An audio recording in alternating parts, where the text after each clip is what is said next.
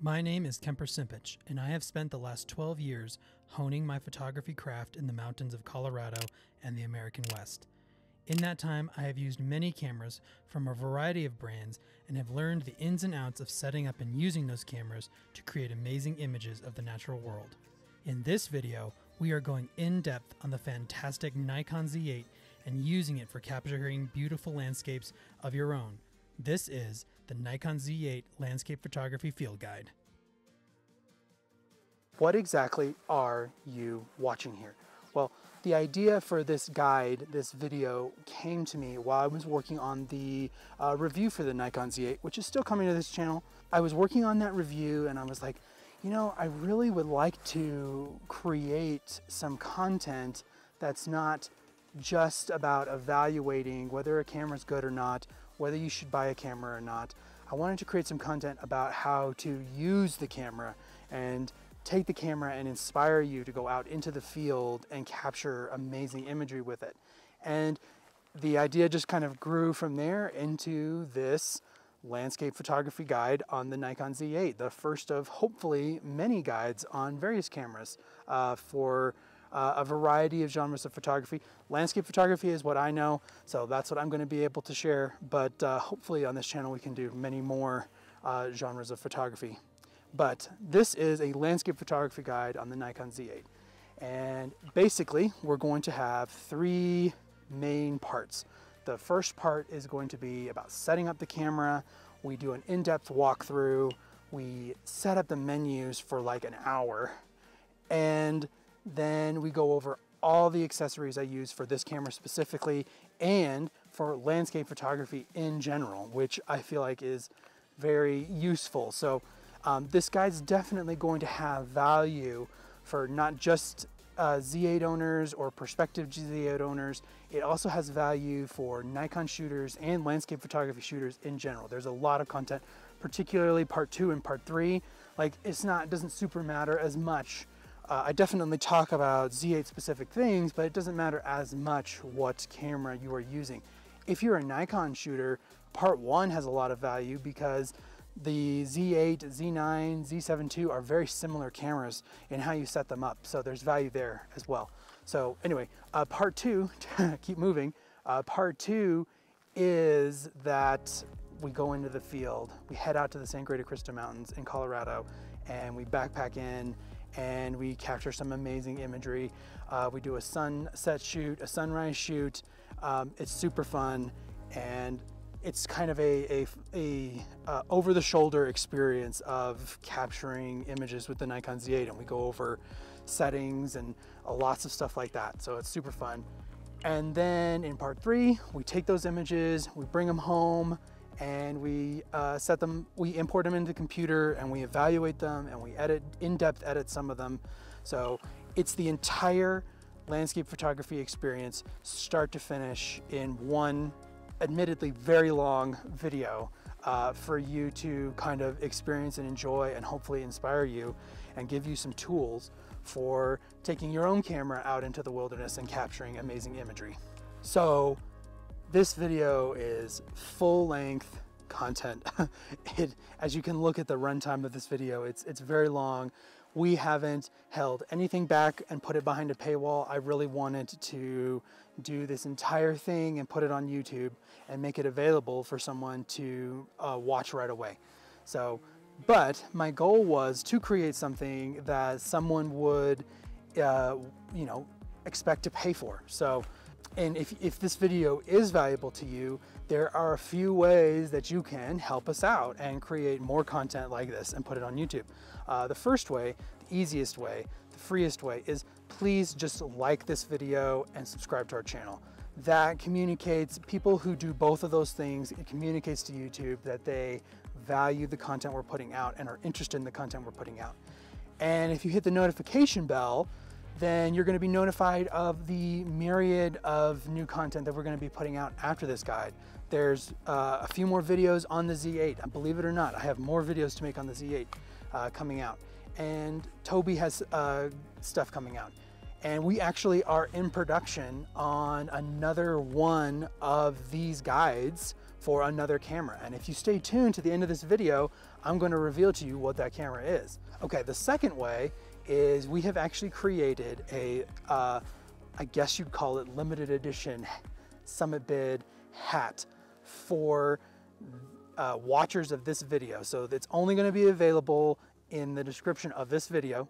So if you ever see somebody out wearing it, you're going to know that they too are a Nikon Z8 owner and user. So that's going to be available in the description. That would help us out. And honestly, if you just want to contribute to what we're doing here at this channel and what we're producing, the thanks button below this video helps us a lot with that as well. So we are basically ready to get started. I'm going to have everything chaptered out. So if you want to skip forward or rewatch something and skip back, everything's going to be chaptered out. So you'll be able to move around this video pretty effectively. You don't have to watch the whole thing in one go, or you don't even have to watch the whole thing. If you want to jump straight to the field section or the editing section, feel free to do so at any time. And without further ado, let's jump into the studio and do a walkthrough on the Nikon Z8.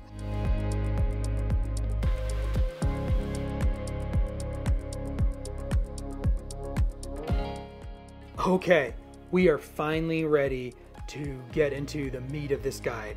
And what better place to start than to do a thorough walkthrough and overview of the Nikon Z8, the 45 megapixel Nikon Z8, which came out in May of 2023. So it's a pretty new camera as of the publishing of this video. So we're just going to go over the basic controls and tell you where the different buttons are and what they do by default. So we're going to start with the most basic thing that you can do, which is put the lens on and off, something you have to do before you can take a picture. Also, you can see the super cool shutter shield in there, which is so nice because it protects the sensor from dust and grit and all that.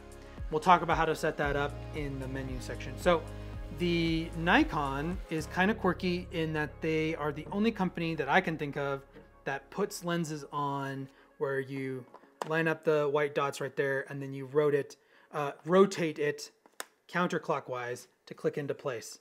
So that's, it's just a Nikon thing. They didn't change it when they started the Z mount. I don't think they'll ever change it. So if you use multiple camera brands like I do all the time, you're always going to be rotating the wrong way. So anyway, so that's how you put a lens on. The lens I've got on it, which is going to be the main lens that I use for most of this guide, is the 24-120 f4 S lens. This is officially the kit lens for the Nikon Z8, but it is a much better performer than your standard kit lens.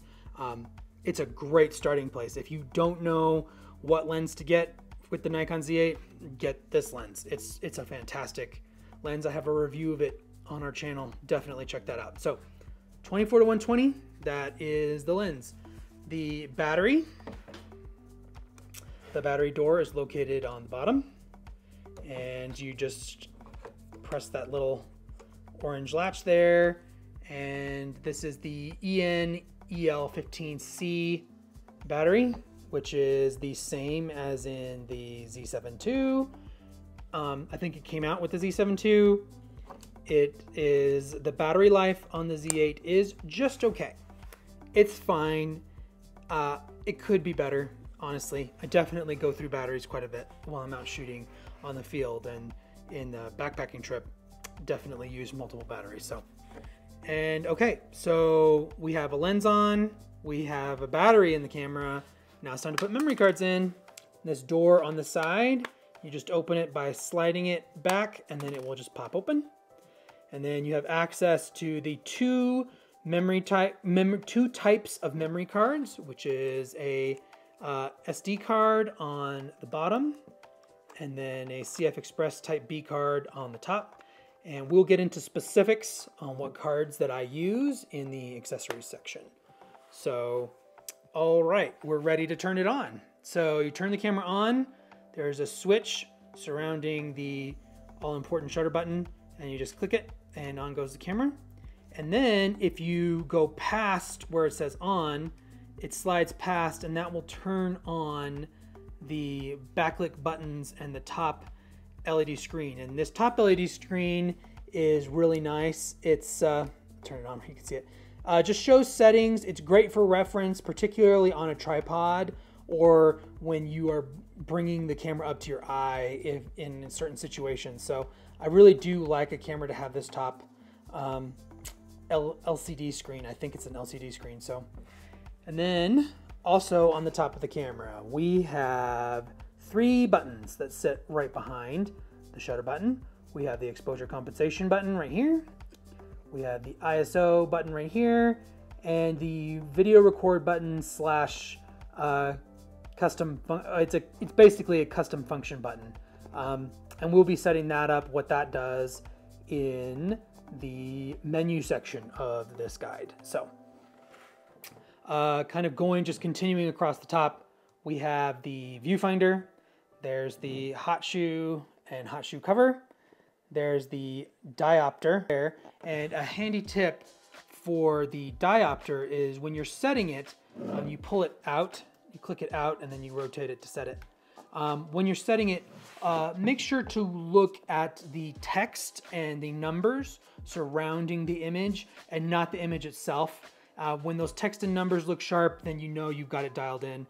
Trying to do it off the image itself, you're just not going to get as sharp as you do the other way. So, and then on the other side of the viewfinder, there's a little button that changes the viewfinder mode. So you click it and you're either on auto or you're in, it's either auto change between viewfinder and screen, or it goes to one or the other. So it's like got 3 different modes that you click through on that button. And it is not a customizable button like it was on the Z7 II for whatever reason.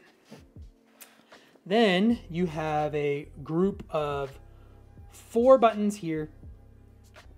So you have a group of 4 buttons on the left-hand side of the camera. You have the drive mode button, the bracket button, white balance button, and the mode button. So this is how you change the different modes from like aperture priority, shutter priority, manual. That's that. So this is probably a good place to kind of introduce you to the concept of, it's kind of unique to Nikon cameras how they do it. Other cameras do it, but not as much as Nikon. A lot of the controls on this camera is you hold a button down and you spin one of the 2 dials. So there's 2 dials on the camera. There's one on the front command dial, and there is one on the back. And when you hold down many of the buttons on this camera, including all 4 of them over here, when you hold them down, like on the mode button, when I change the mode as I spin it and hold it down at the same time, the rear dial. So that is just a function of Nikon. The exposure compensation, ISO buttons work the same way. And so, yeah, no, it's kind of a different, Nikon kind of leans on that control, I don't know, mechanic quite a bit more than other brands. And, you know, I like it. Like, sometimes I wish that they had another dial so you didn't have to do that with ISO or exposure compensation. But, you know, it is what it is.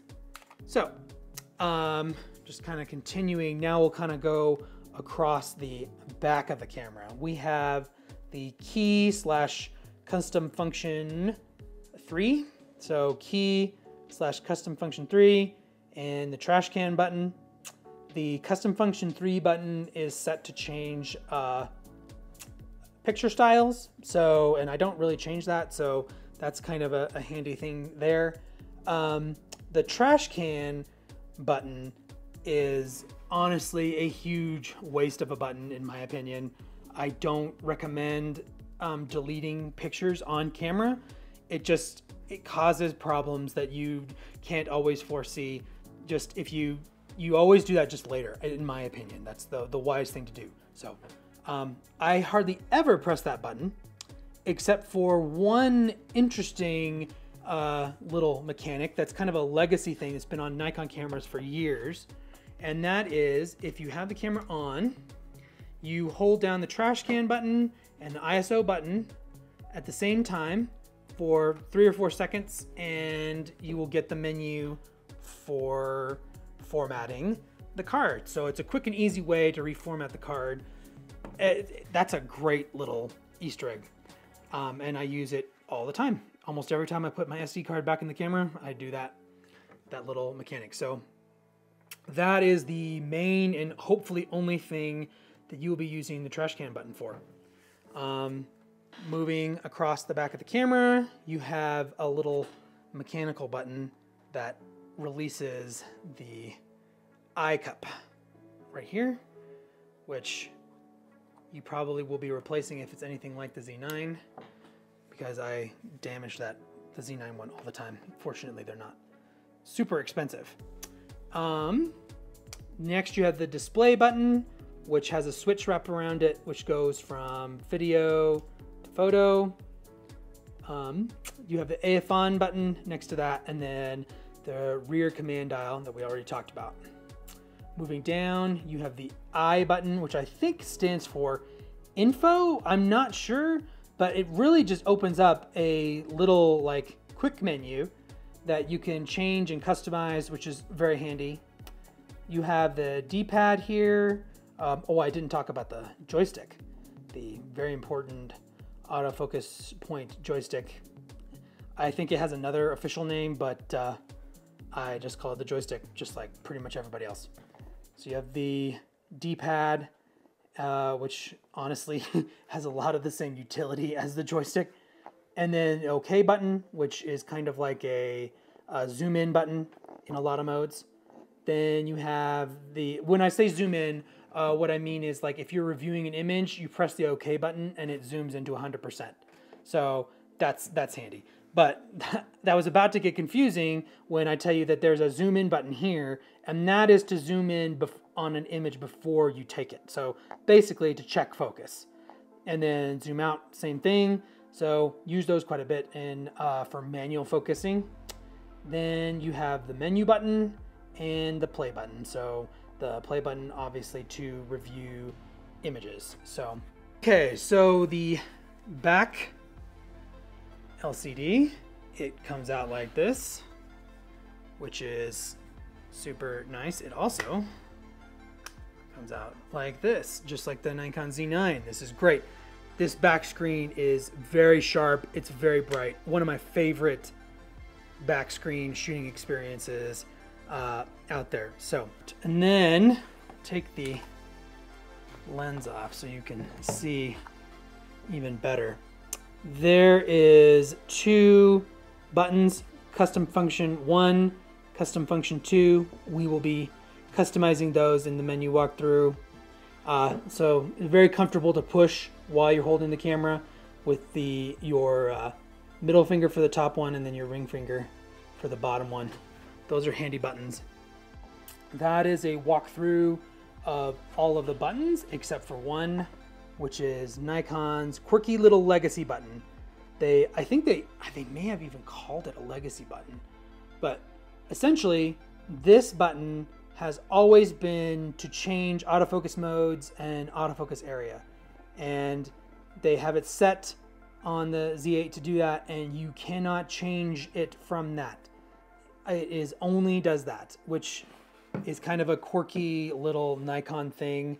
They talk about that their cameras have always done that and they wanted to do it. It'd be nice if it was customizable, and fortunately, if you don't like the ergonomics of moving your finger down over there in some kind of random way, you can change another button to do the same thing if you so desire. For landscape photography, I actually don't change focus areas and focus modes all that often, so it's actually not that big of a deal to reach down there to do it. I actually do it in the I menu almost as often. So then we have the little flaps. The front one is for the remote shutter release, both wired and wireless. That is another Nikon legacy design. It's been around forever. I honestly think it would be nice if they had a Bluetooth remote that worked with the camera at this point, but you can also use your phone. You also can do extremely long shutter speeds. so you don't need to have the bulb mode. So, you know, I've never had to use this, and the little remote for it is kind of obscenely expensive for unknown reasons. So there's that to consider.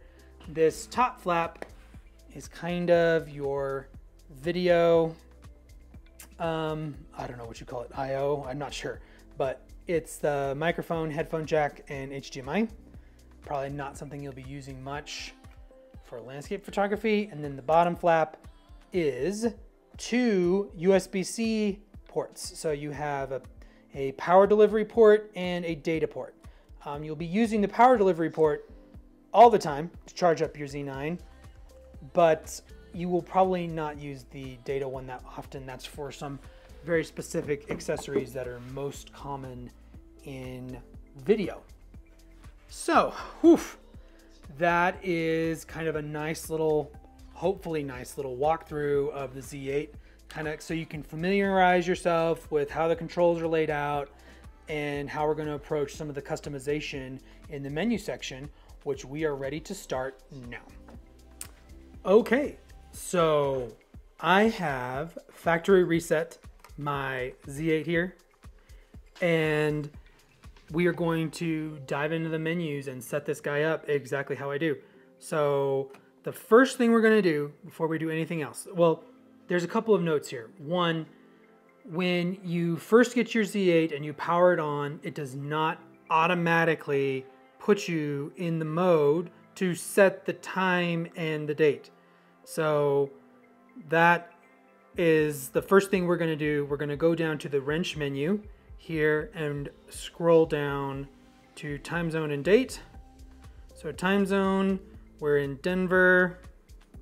So it actually kept mine from the factory reset, but essentially that's what you're going to want to do. So this is when I'm recording this.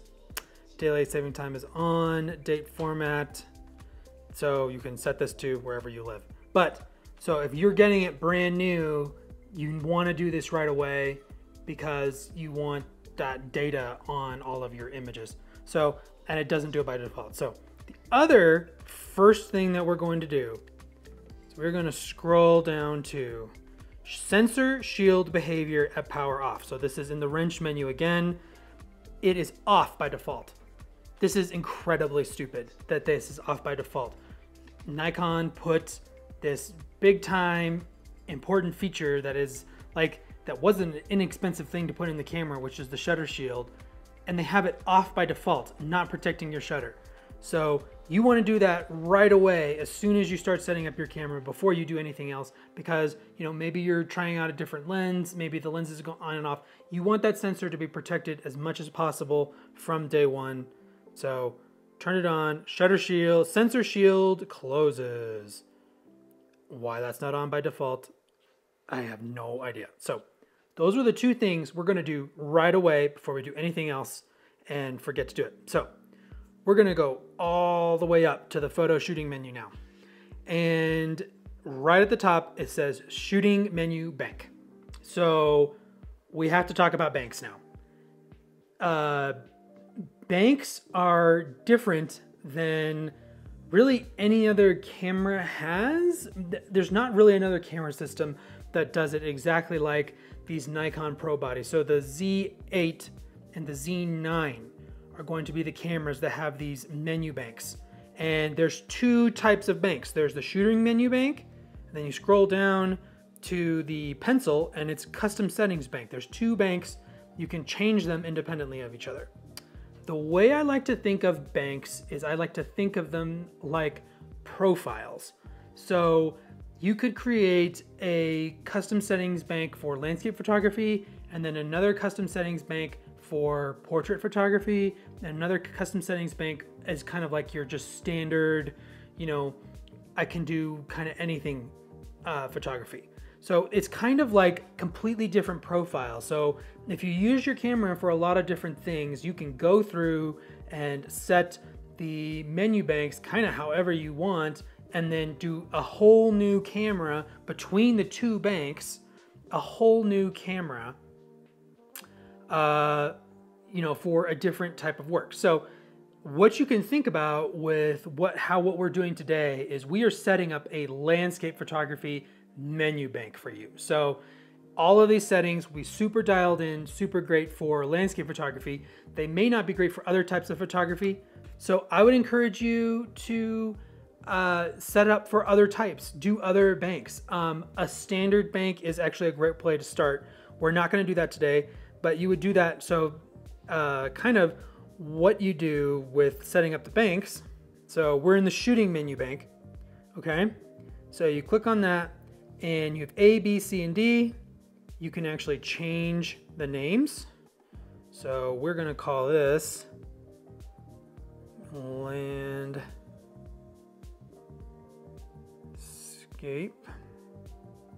Okay. And then click out. So now you can see custom shooting menu bank A is landscape. Something that you want to make sure that you do is copy that as like a baseline to all the different modes, because by default, if we go into shooting menu bank B, the settings, any of these settings that we just changed, that we might have changed, go back to factory reset.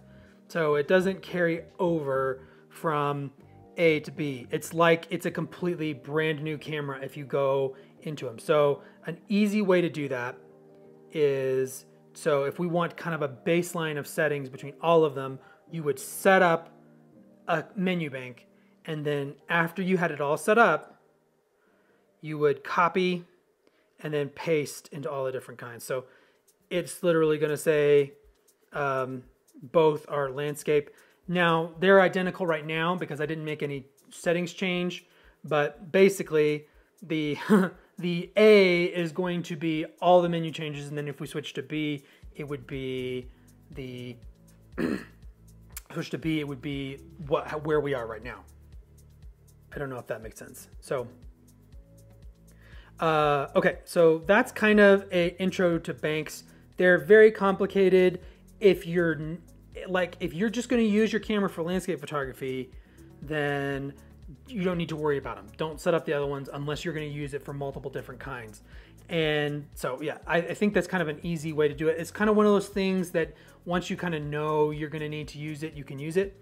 But right below it, it's extended menu banks. So what that means, here, we'll click on the little question mark. So something that you can do while you're setting up your camera is that for most settings, you can press the little zoom out button, okay?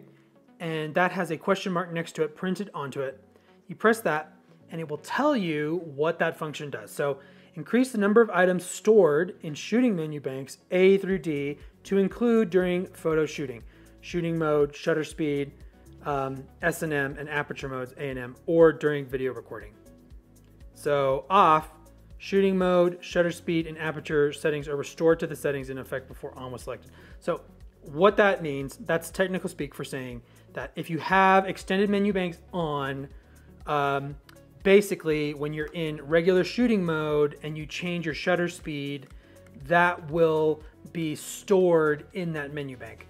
So instead of going back to a, it's unattached to the menu bank. So it's a totally separate thing. So I think if you're going to use banks, you might as well use that feature. Another quick note about banks, I promise we're going to leave banks behind in a minute. But another quick thing about banks is that it is, as far as like settings like shutter speed and like ISO and like shooting mode, it is like a bookmark in so much as that it doesn't go back to a default. So the way a lot of custom modes work on a lot of cameras is like you, for your custom mode, you set your shutter speed at 1/150th of a second. And if you change that setting while you're shooting, when you turn the camera off and then turn it back on again, it will be back to 1/150th of a second. Not the case with banks. It's going to stay at whatever that shutter speed you set it and changed it to. So that's an important thing to keep in mind with banks, is it's like a bookmark. It really is designed so that you have 4 completely different camera setups built into the camera. That is what menu banks are designed to do. If that's not what you want, then banks are really not for you. Okay, storage folder. We're gonna move on. We're leaving banks behind now for a while. Storage folder, NCZ, that's fine. File naming, this is something that I change because I use a lot of different cameras. I change the 3-digit prefix to NZ8, and then I press OK. I change it to that so that I know right at the beginning of a file name it was taken with the Nikon Z8. Primary slot selection, I do the SD card slot because that's like my working card. We're going to talk about more about that when I'm actually talking about my memory cards. I talk about my workflow with memory cards, but for now, we're just going to change it to the primary slot selection is the SD, and the secondary slot function is backup. That is how I have it set up. The other options are overflow, or you can change it to where you're shooting RAW to one and JPEG to another. Backup is what I want to do, and I'll explain more about that when I'm actually talking about the memory cards that I use in the accessories section. So image area, this is where you can manually change to FX, DX, 1:1 or 16:9. So this is where you can manually change that. There's other quicker ways to do that we're going to set up in a minute. But something we are going to change here is we're going to turn on DX crop alert. That way, when it's in DX mode, there's a little alert on the screen blinking at you to make sure you know that you're shooting in DX and not in FX, so you don't have a huge megapixel crop out. So tone mode, SDR, this is not something that I use. So as we go through the menus, I'm going to talk about the settings that I use and change for landscape photography. I'm going to sound like a broken record by the end of it, but if a setting isn't relevant to what I'm doing for this landscape photography field guide, I'm not going to bother with it. I'm not going to explain it. So if you're looking for a autofocus deep dive, this isn't going to be your video because autofocus for landscape photography is pretty simple and straightforward. So this isn't going to be your video if you're looking for things like that. If you're looking for how to autofocus for landscape photography, then that's it. So it really is specialized. I'm sorry that I can't explain everything that this camera does. I know it would be valuable, but that's not how I use it. I can only really, I'm trying to help you get it to a place that's similar to how I use it. You don't have to do exactly everything I do. I mean, I would recommend not doing everything I do. I bet as you're going through this process, you're gonna find a whole lot of little ways that you do different than me that are way better for your workflow. So things like tone mode, like, you know, that's not something I use, so I'm not gonna really be able to cover it. And there's gonna be a lot of those settings as we go on that I'm just gonna literally skip over. So to respect your time and others from now on, I'm just gonna kind of skip over those settings. So hopefully you understand. Okay, image quality. That is all about RAW. I hope I don't need to explain to you that RAW is really important, but please shoot in RAW. Don't mess around with JPEGs. There's no reason for it with landscape photography. RAW recording, it by default is high efficiency star. We're gonna change that to lossless compression. So that is the highest quality that there is. I know that a lot of people say there's not any real difference between high efficiency star and lossless compression, but we are going to change it to the highest quality that we know because image quality is very important to what we're doing. ISO sensitivity settings, nothing really changed there. Well, actually, that's not true. All right, ISO sensitivity. So this top one is literally changing the ISO. Auto ISO, we want that for sure. The maximum, this is pretty important. I'm going to change that to 3200, and I'm going to explain that in a little bit. And then the minimum shutter speed, we're going to do auto 0. So basically what that means is that it's going to be at your focal length. It's going to be similar to your focal length. So if you're at 24 millimeters, it'll be 1/125th of a second. So it's going to be close to it. If you go slower, then it will be like about half that, a stop less than that, and then faster it will go like 1/150th of a second. Okay, so we're gonna keep it at 0.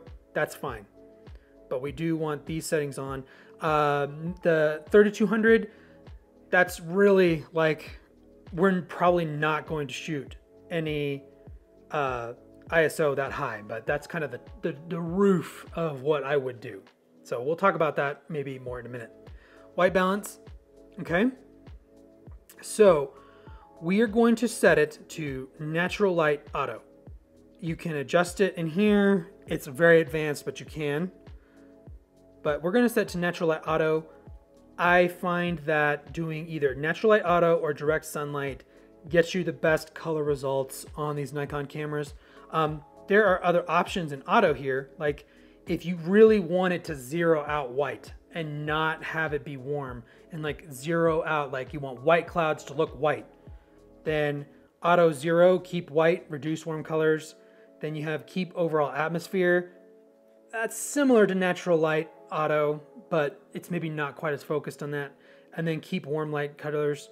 It's, you know, it's honestly very similar, but natural light auto, it's really nice that it has this feature, so it keeps things just a little bit warmer. I do switch to direct sunlight, which is basically daylight. I don't know why they don't call it daylight. Since the film days, that's what we've been using as a white balance, but you know, like daylight film, you set it to daylight white balance on the camera, but it's called direct sunlight in this, but natural light auto is kind of basically similar to that. It's not gonna shift it a whole lot. It might dial in a little bit. Picture control, real quick. We're gonna change that to standard, not to auto. We don't want it just changing it on the fly as we go, messing around with like how red, or you know, it kind of shifts around the color. It can make things look super wonky. Set it to standard, don't mess with that. Color space, this mainly affects, because it's raw files, how they look on the screen, I do believe, but changing it to Adobe is going to help it be accurate on the screen to what you're going to be getting on your computer. Active delighting, nothing there. Long exposure noise reduction. If you do shoot astro photography, then you can put this, turn this on to reduce noise. It will, as however long your exposure is after the shot, it will then take a basically a black image with the shutter closed, except it's not the shutter. I don't even know what it's doing, but it's kind of pointless, and it should be off and stay off. High ISO, noise reduction, normal.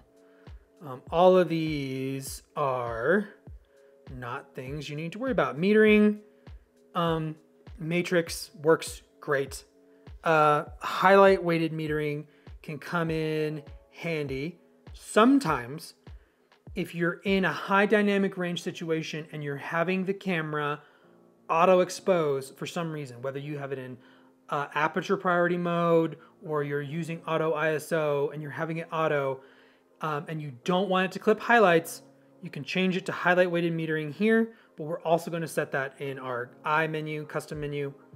But so we'll just leave it in matrix, but this is a good place to kind of talk about that. Obviously this focus mode, here we go, AFS. So for landscape photography, I strongly recommend with Nikon cameras that you keep it in AFS. It uses mostly contrast detect autofocus, and I find it to be very accurate. I know with other cameras such as Sony's and Canon's and stuff like that, you can have it in either AFC or AFS and have it be fairly accurate. With Sony, you want it to actually be in AFC all the time. But with Nikon, AFS for landscape, it's more accurate, and I find it sharper, and it also gives you access to the very important pinpoint AF, which is a autofocus area that we will be using quite a bit because it's very accurate. It's very small on the screen and allows you to select a little area, and it just does another level of accuracy. So, and that's only available in AFS. So we will actually go ahead and change it to pinpoint since we're going to be using it a lot. Subject detection options, auto's fine. Vibration reduction, sport or normal. What is the difference? Sport, what it does is it stabilizes at the sacrifice of a little tiny bit of sensor stabilization. It stabilizes the viewfinder. So you have a more stable viewfinder, but this really is for long lenses, and it's really for a wildlife and sports shooting. Normal, let's go ahead and maximize every bit of stabilization that we get in the camera. We're gonna turn that on normal. Auto bracketing, don't worry about that. Multiple exposure, interval time will shooter. If you're doing a time lapse or you're shooting over time, that's where you access here. We're going to create a shortcut in another place to that. Time lapse video, this, it's time lapse video. And then focus shift shooting, and that pretty much is everything that you really need in the photo shooting menu.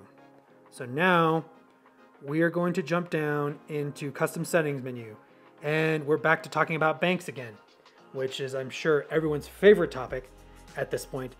Basically, long story short, there's two banks, as I said before. This one, the first one did the photo menu.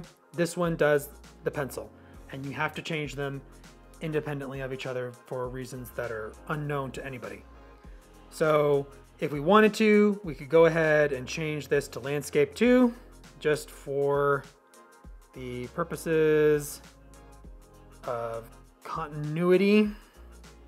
I'm able to do the touchscreen to type it in, which even if you make a mistake, is still faster than doing it the other way. So all right, focus.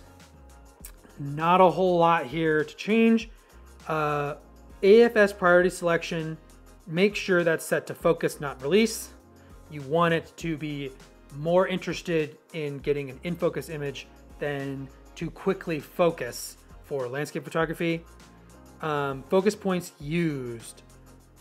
This, no, that's not something you need to change. You definitely want all of the focus points on the sensor. All right, here we go. Here's one we're going to change. AF activation. This is very kind of weird that they phrase it this way, but this is where you change, where you uncouple focus from half pressing the shutter to just the AF on button. This is not mission critical for landscape photography. If you are used to half pressing the shutter to get things in focus and you want to keep that, it's not a huge deal. There are some things that we'll talk about, especially with panoramas and some of that stuff, where I like having it just on the AF on button. I like having focus, and then just, you're not focusing every shot. You get your thing in focus, and then normally with landscape photography, you're taking the scene on a lot of different images. So, I just like uncoupling that, but if you're used to it, then keep it, but that's how I have it. Focus point persistence. I'm not even sure what that is. It doesn't have it. Okay. Limit AF area mode selection. We are going to get into here because we don't need a lot of these. As a matter of fact, we don't need any of these. Turning these off basically just means that you're able to quickly jump between all of them. I am leaving auto area AF for a reason I will explain in a minute. But so what I have activated is pinpoint AF, single point AF, which you can't change, which is where you're going to live, and then all the way down to auto area AF. Everything else, like, you can set some of these custom ones if you want. The C1 and C2, I just don't use them. And I find that they just wind up making things, messing around with your focus over time. Focus mode restrictions. This is a kind of a very Nikon setting. Like, Nikon is just going to set things like this. Focus mode restrictions. Basically, you can tell this camera what mode to focus in, and you won't be able to change it any place but here. So if I set that to single AF, you can't change it except for in this menu. So it's basically like, if you don't want to get bumped out of a certain focus mode, then you change it here. It's not that critical to us that we stay in single AF. To change it here, this would be more if you didn't want to get out of continuous. Like if you're a wildlife photographer and you don't want to accidentally switch to single, then you can do it here. But for landscape, there's no reason. I do switch sometimes because I shoot thumbnails with this, and I want it in continuous, so don't do that. If you want, you can set it to manual focus and it won't autofocus at all. So if you want basically your Z8 to be a Leica M11, then you can do that. Focus point wraparound, turn that on. Basically what that means is that as you're moving a focus point across the screen, when it hits an edge, it will bounce out on the other side. Focus point display, manual focus mode on. So basically what that means is that if you're in manual focus, when you have your focus point over something, it will turn green when the camera thinks that it's in focus. Built-in AF assist illuminator, please turn it off. That is the lamp on the front of the camera that turns on, and if it's low light, to help autofocus. It's just turn it off. It's annoying to you, it's annoying to other people. Turn it off. Focus peaking, definitely turn that on for manual focus. Just real quick, the default settings are great on that. The sensitivity of 2, the highlight color of R, it's all good. Focus point selection speed, normal, that's good. Manual focus ring in AF mode. This is a yes, sometimes no. I'm actually gonna have this be in the custom settings mode because sometimes I do use it. But essentially, if you're auto-focusing, you touch the manual focus ring and it will manual focus. So we're gonna leave that on. It can be a pain because you bump it sometimes, but for landscape photography, I don't bump it very often, so I'm gonna leave that on. Now we're to metering and exposure. I don't think any of this needs to be changed. Actually, no. Now we're in timers and AE lock. Self timer, change that to 2 seconds. Number of shots 1, interval between shots, don't worry about that. So 2 seconds, that one is important. Power off delay, I like changing that. Standby timer is what I want to change to 5 minutes.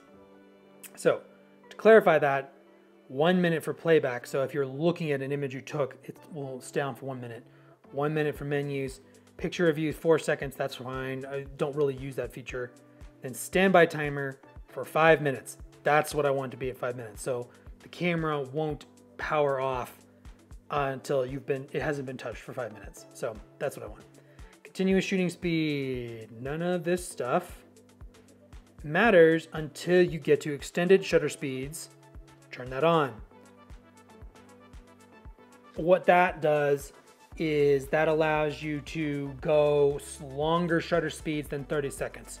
You can go up to 15 minutes. I don't know why it's not on by default, but it's not. So you can turn it on. That's great for landscape photography, being able to get 1 minute, 2 minute shutter speeds for various applications, oftentimes astrophotography. Limit selectable image area, nope. All right, view mode. So this is, yeah, don't mess with that. Starlight view, this is for astrophotography. We are not covering astrophotography in this guide.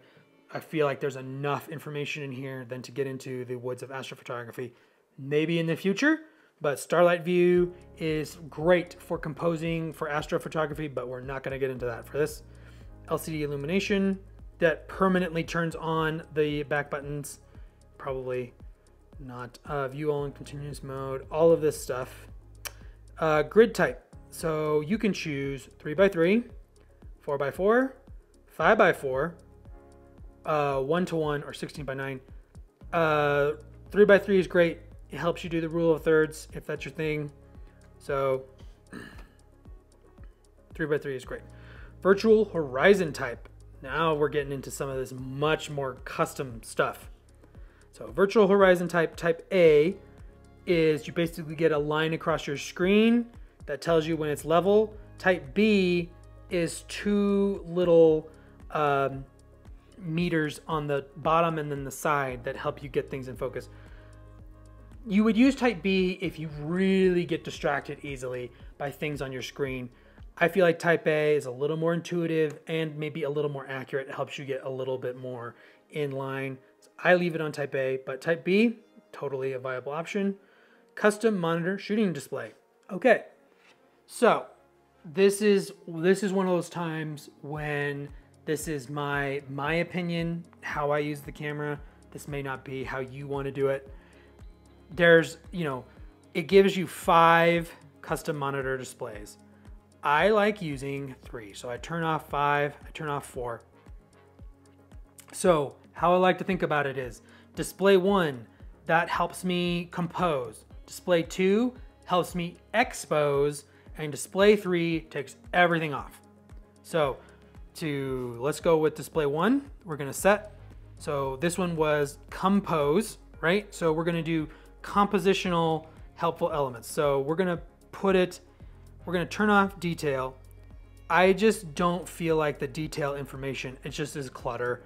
You can get that information on this top screen here, and I just don't feel like I need all that stuff. You may want one of these screens to have that. If you are, then I would recommend having it be on the expose one. So that's gonna be display 2, but I have it off for all of them because I just don't like dealing with it. So this is the compose one. Definitely leave on the touch thing so you can do touch autofocus and touch shutter. I will use that all the time.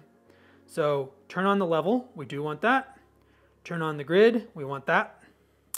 And then if you are using spot focus, you can have that area. You're not gonna see that whether it's on or off most of the time unless you're in spot metering, excuse me, not spot focus, spot metering. But go ahead and turn it off just for, so this is your compose one. I said that kind of weird, compose one. All right, so we go back. Oh, we click menu done to save that. Then, so display 2, this is our expose one. So put on the detail one, that's fine. So basically all that means is we turn on the levels display, which I use for exposure all the time. Everything else you can leave on. So we'll click back. So there's our compose, there's our expose, so we can quickly look and see the levels. And then the last one, I turn everything off. I don't want to see anything but that image.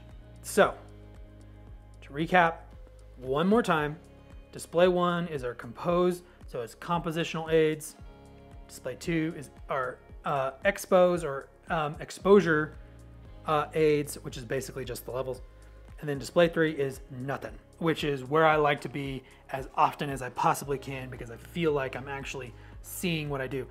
And to be fair with exposure aids, the biggest exposure aids is that the modern mirrorless cameras in the viewfinder and on the back screen are what you see is what you get, generally speaking. So if it looks good on the back screen, your final image is probably gonna look good, or you can adjust it to look good based on in editing. So, all right, I think we are good here for, let's go back to shooting display. Viewfinder, hey, it's gonna be this exact same thing. So we just turn off 4. Our display, turn off detail, turn on the level, turn on the grid, turn that off. And then 2, you can put on the detail, put on the levels. You can leave that on if you want. And then 3 is everything off. Okay, that's how I like doing the custom viewfinder shooting display. High FPS viewfinder display. This is a preference thing. Do you want it to be super smooth in the viewfinder while you're shooting? It will burn a little extra battery. You don't really need it for landscape photography. I don't feel like I leave it off, save some battery. Bracketing and flash. The only setting in bracketing and flash which you might do is the order. So the default is it does on the meter, and then the second image is under the third image is over. If you do this one, you can change it to where the first image is under, on, over. I actually like changing it to the second one because it's the natural progression. So the image will be underexposed, exposed, overexposed. So I like doing that. All right. Now we're getting to the real teeth of this when we are now doing the custom controls. So we're customizing the iMenu first. The most important thing that I like changing in the custom iMenu is I like putting, there's not a lot I want to change. The first thing I change is the image quality because I'm only ever going to be shooting RAW in lossless compressed. Just get it out of your life and go up and select custom, which basically gives you a shortcut to change your custom settings menu bank if you want. If you're not going to use those features, then don't bother with it. The image size, that's another one to change to. I change image size to image area. So you can quickly change that. This is a shortcut to custom controls. This is a shortcut to airplane mode. View memory card info. That's one that you can change. The tone. Let's go ahead and change that to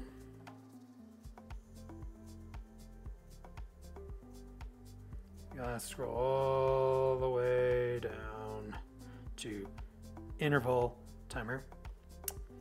Vibration reduction, yeah, that works fine. So all these other ones, like really the things, I feel like the controls with my buttons do enough. But you can change, you know, like this one seems kind of like a waste. We could put something, you could do something like silent mode. That's actually probably a pretty good thing to change for there. I don't use the iMenu that much. I don't know if you can tell. I have my controls kind of mapped to buttons in other areas, but sometimes the main thing I use the iMenu for, honestly, is changing between banks, which is really like, I'm sorry that banks came up again. They just did. Okay, so there's the iMenu. Yeah, I feel like you could be a lot more thorough on figuring out what you might want on the iMenu. If you want to just kind of like, oh, I don't want to remember what button I have set to, whatever.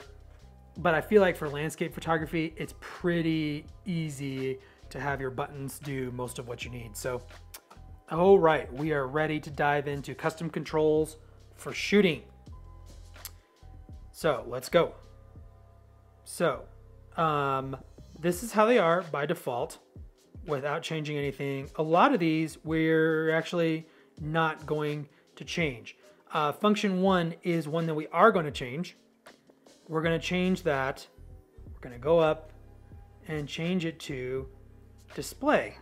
So basically, the function 1 button will now do what the display button does normally. And that's because we want the display button to do something special. We want it to, we're going to go up, up, up, up. AF area mode plus AF on. We're going to turn that on. We're going to go all the way down to auto area AF. So what did I just do and why did I just do that? Essentially, what I'm doing is that I'm giving myself an autofocus bailout. So most of the time I use the AF on button to select it's in either pinpoint or single point mode, right? That's the main modes we want. But sometimes the camera can't find focus. This is generally if it's lower light or I'm super zoomed in. So what I like doing is having that display button be reachable. It goes to auto area. That will help it at least find something in focus. So if it's way off or struggling or not being able to find focus at all, I press the display button. It will focus on normally something. It will find something to focus on, and then I can kind of tweak it or zone it from there, either in manual focus or, you know, it's pretty intuitive. It does seem to be able to find what I kind of want it to focus on. So that's what I like doing. The reason why I changed that to the display button is that like I'm already in that, it's right next to the AF on button. So it's very just natural to me to have two display. There's a lot of potential here. I think you can probably see for wildlife photography, for sports photography, being able to change it to, this is just for landscape photography. The best thing is to just switch it to wide AF on. So, and it will autofocus as you're holding it down, just like the AF on button. So it's essentially, you have two different modes. So AF on is AF on. We definitely want that. Function 2 is the different crop modes. We want that. Choose image area. We want that. So that's great to stay. This is the button on the grip. If you want to change that to something, you can. Function 3, picture control. I actually leave it to picture control because sometimes I like seeing the image in black and white while I'm shooting for kind of compositional or exposure reasons. I want to think about the image that I'm taking in black and white because I know I'm going to convert it to black and white. So having that be close at hand at function 3, that works great. Okay, so the video record button, we are going to change that. We are going to change this to recall shooting functions hold. Okay, so this is an area where I'm doing some things a little differently than I think a lot of people do. A lot of people do have this recall shooting functions hold, but what they tend to do is have it be like, oh, I can instantly go into wildlife shooting mode. And I think that's very valid. I think if you want to have your camera be able to immediately jump into a mode where it can shoot wildlife or shoot something that's moving and fast, I think that's very valid. But I actually changed, I used to have it set that way. I've actually recently changed it because I wanted it to solve a problem that I actually have more often. So it turns out it's pretty rare to be shooting landscape photography and then all of a sudden, out of nowhere, there's this amazing wildlife composition that is right at hand for you to do. It just doesn't happen as often as you think. And then also you probably have a landscape lens on and so you're not zoomed in. So we're changing it to recall shooting functions hold. So what we're gonna do is we're gonna change the shooting mode to aperture priority. We're gonna turn off aperture, turn off exposure compensation. ISO settings, we're gonna turn on auto ISO with a base at 64. So it'll be 64 by default, but it will auto ISO, and that's important. And then we turn everything else off. Okay. And then another important side note here is make sure that you click menu when you're done, not this at the bottom. This thing at the bottom is however your camera is currently set up, it saves to this. So if you click that, you've reset everything you've just changed. So to go over that again, I have shooting mode, aperture priority, ISO sensitivity settings, auto. This is why back earlier I had auto ISO cap out at 3200, is that I want it to be able to do auto ISO when I press this button and hold it. So essentially what I'm giving myself is like the display button is my autofocus bailout. So if my pinpoint autofocus isn't working or something along those lines isn't working, I press the display button and it will autofocus automatically on a wider area. It's kind of a bailout. This is my exposure bailout. So essentially what can happen is that there will be a dramatic exposure change. The sun comes out from behind a cloud. There's just a moment where you need the camera to expose for you. There just can be a variety of situations where I might suddenly need the camera to make exposure decisions for me. Whether I've changed the settings randomly, I'm at a super slow shutter speed or a super high shutter speed, for whatever reason, I press this button I press the movie record button and it will go to aperture priority. So it will be basing the shutter speed on how it's metering, and it will do auto ISO to help that out. If you are concerned about auto ISO adding noise to your image, then go ahead and turn that part off. I have that part turned on because I really do want it to, I would prefer, like if I'm using it handheld, I would prefer that it goes ahead and gets the image so it's in a kind of a handheld mode. I want it to be sharp. I don't want it to suddenly be like, oh wow, it's at 1/10 of a second and I'm hand holding. That's not very helpful to me. The whole point of having the button set up that way is that the camera will, in an instant, auto expose for me so that I can capture an image in a changing light situation. So I hope all that made sense. So essentially that is my exposure bailout button. I'm hopeful that when we get into the field in the second part of this video that we'll be able to see that in action. So, and I think that is it. Oh, the lens function button. I changed that to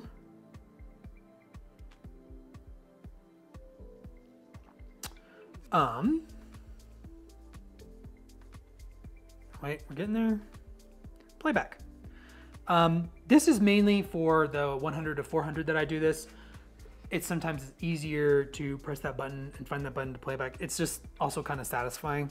So I do have that changed.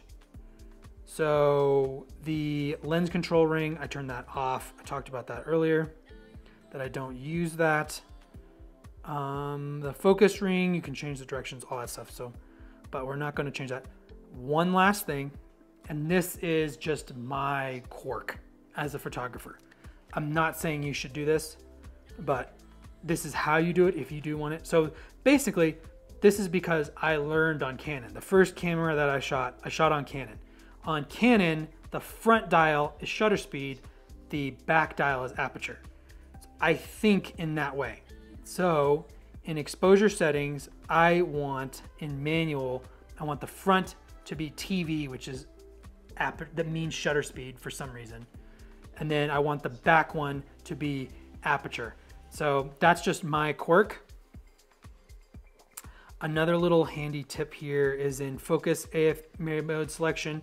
I find it a little more ergonomic to swap those, have the front change the autofocus, manual focus, in the back change the area. That's just an ergonomic thing for me, but you could leave that in default and not worry about that too much. So all of this is not relevant. So to review, to review, that is how I have my camera set up with the custom buttons. So this is not necessarily how I think you should customize your camera.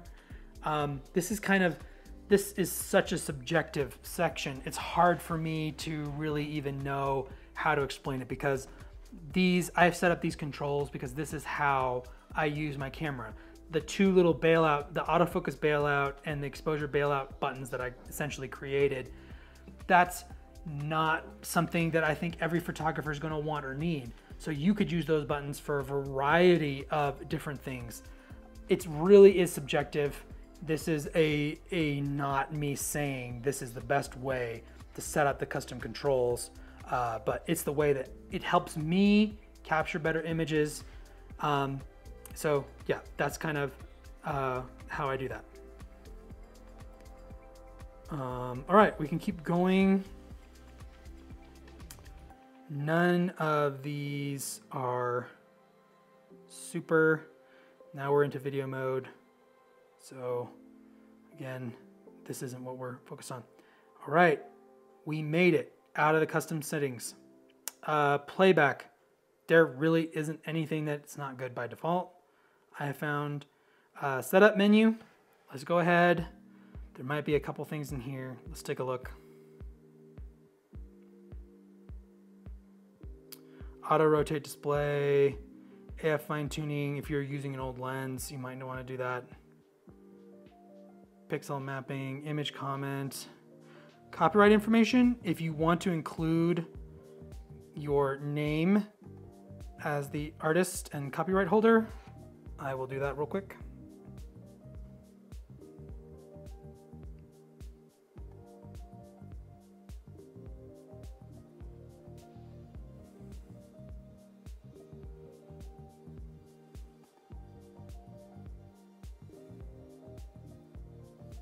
Same.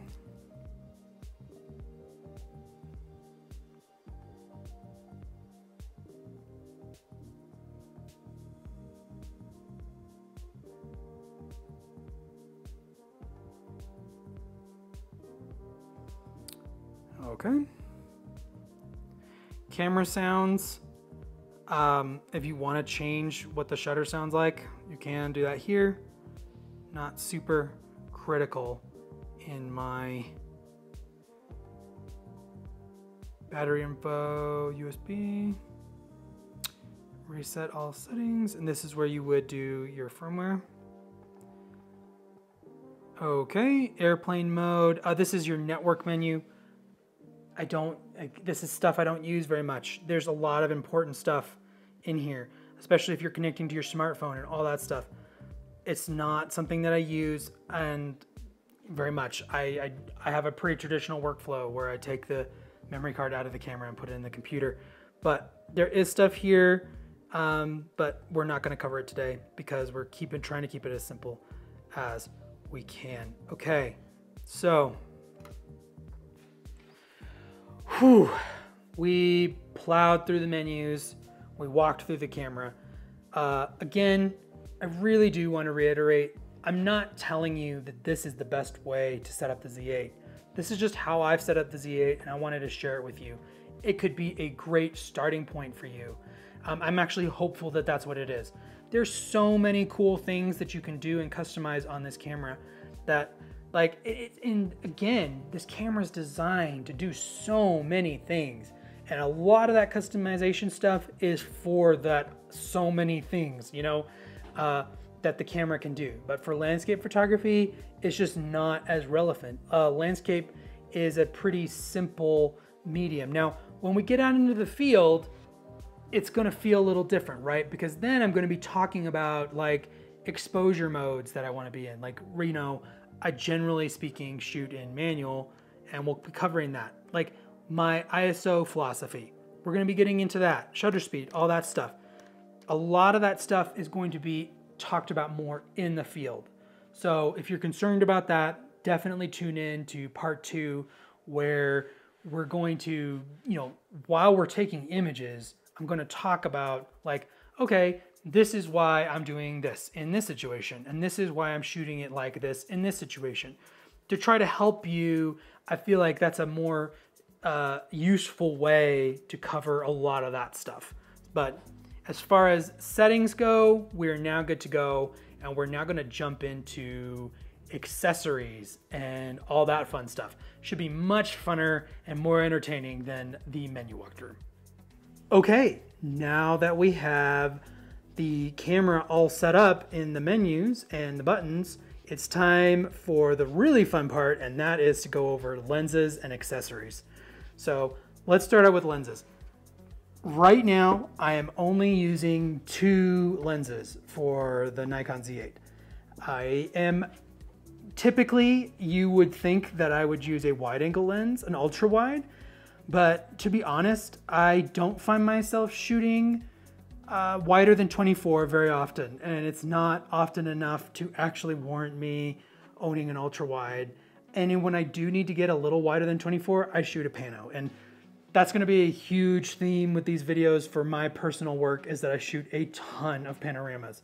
So because of that, I don't really need to go wider than 24. I like the way that 24 looks.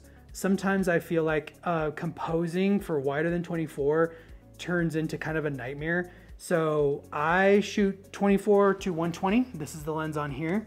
This is a lens I've reviewed on the channel, and it's an amazing landscape lens. Honestly, this is the only lens coming with us on our backpacking trip that we're gonna do. So that's kind of exciting. You'll get to see, this is the main lens that you're going to get to see in action. I also own the 100 to 400, and a telephoto is just so valuable for landscape photography. And this is a great copy of the 100 to 400. So a super telephoto for me tends to be, again, a lot of panoramas. I also do a lot of detail shots, lots of stuff like that. I'm gonna show some of my super telephoto images here so you can see that I've taken with the Z8, so you can kind of get a feeling for how I use the super telephoto. But like I said, we're gonna go ahead and set this lens aside because it's not coming with us on the backpacking trip. It's just gonna be this lens, and that is really exciting to me, to do a one camera, one lens setup. It's really fun to do a one camera, one lens setup. It's very minimal, it reduces decision fatigue, and yeah, so, but there is a lot of other lenses that are great for landscape that Nikon makes. So let's talk about a few of those real quick. There's the 14-24-2.8, which is fantastically sharp. I've used that lens. It's a great lens. There's the 14-30. So there's your two wide angle options that are great. There's, as far as standard zooms, there's the 24-70-2.8, there's 24-70 f4, there's this 24-120, there's a 24-200, which would really be kind of an ultimate all-in-one lens. I could get even more reach. I like that this lens is a little sharper, and at the end of the day, I trade the little extra reach for a little more sharpness on this 24-120.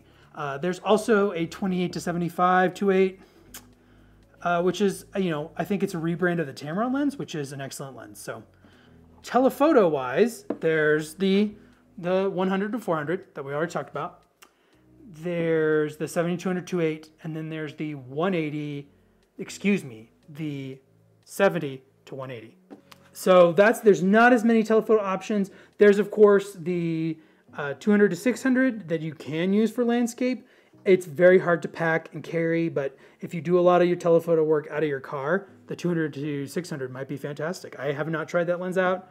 It's actually, as of this recording, not shipping to customers yet. So, and then on top of all of this, there is F-mount lenses galore. I'm not going to cover those here, but you can adapt, and they work extremely well on the Z8 and the Z9, all of the myriad of F-mount lenses that are out there. So you have a lot of options to choose from, but if you can't decide or not sure what you want to do, the 24-120 is a great place to start. And then you can, it's f4 constant.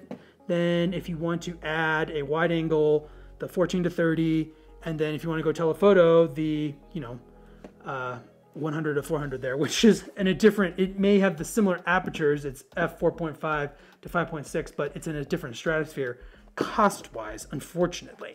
So, okay, that's lenses.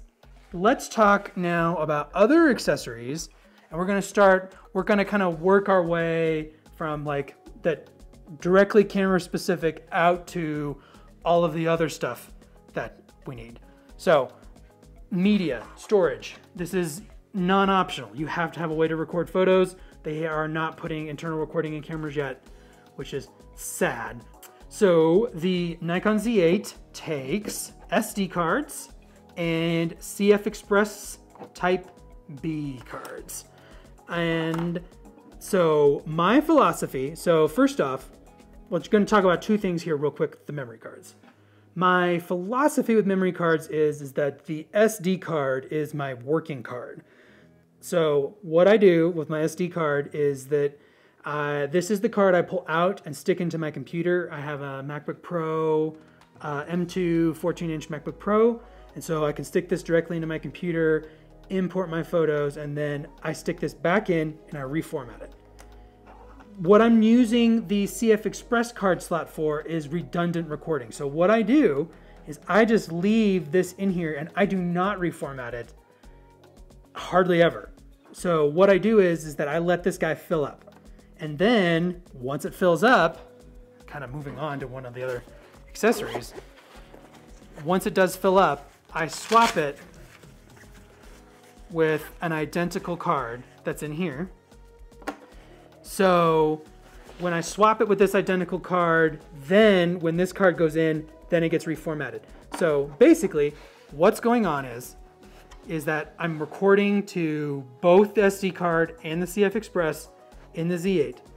The SD card is my working card. This is the card I get everything off of. And this is basically a rolling backup. So I let the card fill up.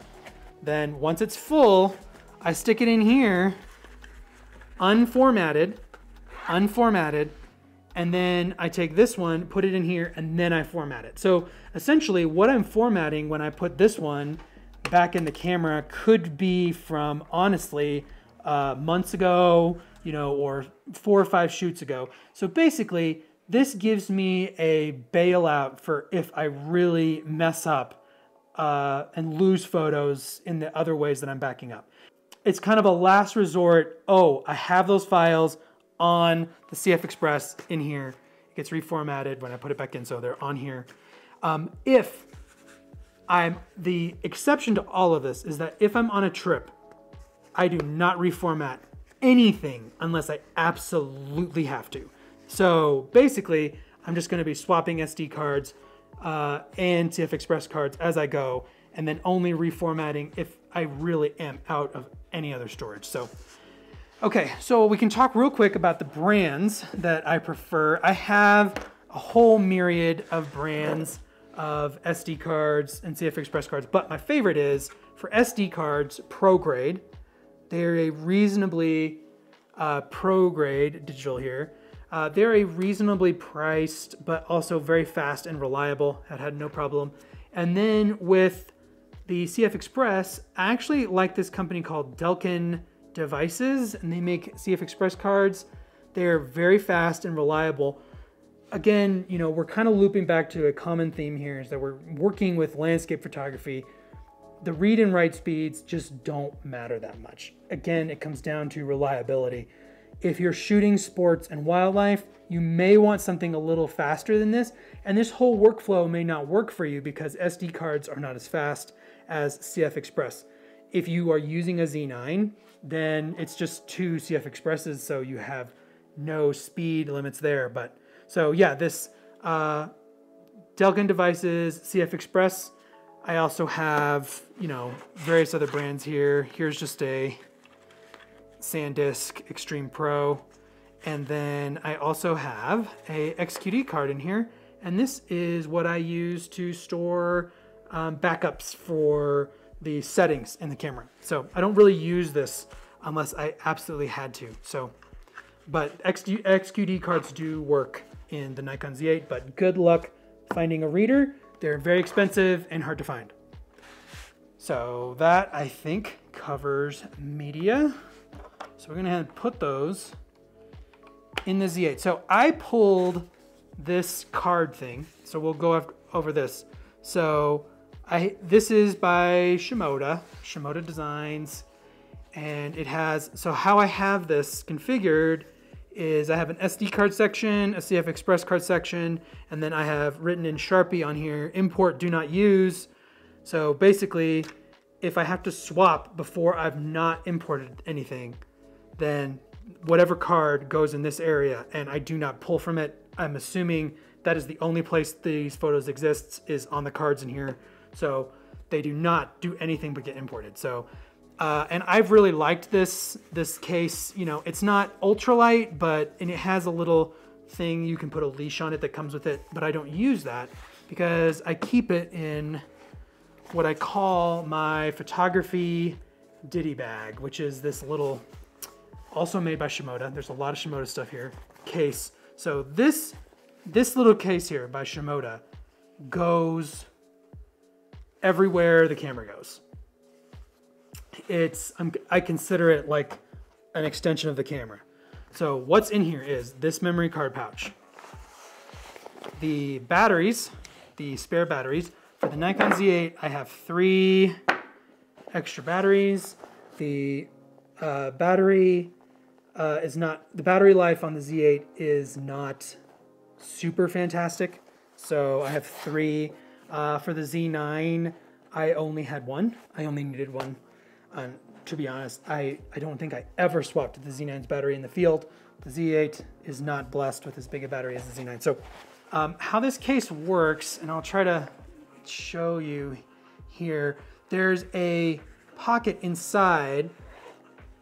So this pocket serves two purposes. One, I have some other accessories. I have a USB-C cable. This is just like an Anchor braided USB-C cable. I like it that it has an L on it, which can make charging inside of a backpack really easily.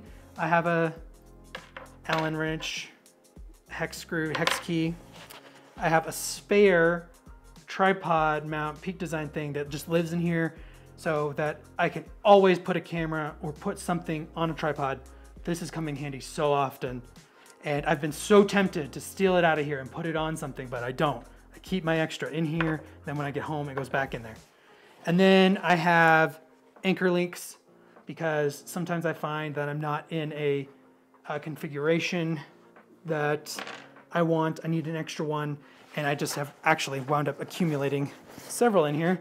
Probably don't need this many, but they don't take up much space. They don't weigh much. So these anchor links are with the strap, which we'll talk about in a second, which if you know much about cameras, the Peak Design anchor links and straps are not a new concept. So another cool feature about this little pouch is that this stretchy pocket, this pocket internal is stretchy, and I just put the dead batteries in there with the other accessories. So I know what's live, what's dead immediately as I'm swapping in the field. So I'll just repack this real quick. So don't get too cluttered up here.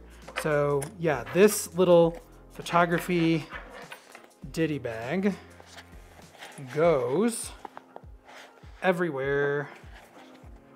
The Z8 or whatever camera I'm currently using, the only thing that really changes is the batteries. This goes everywhere.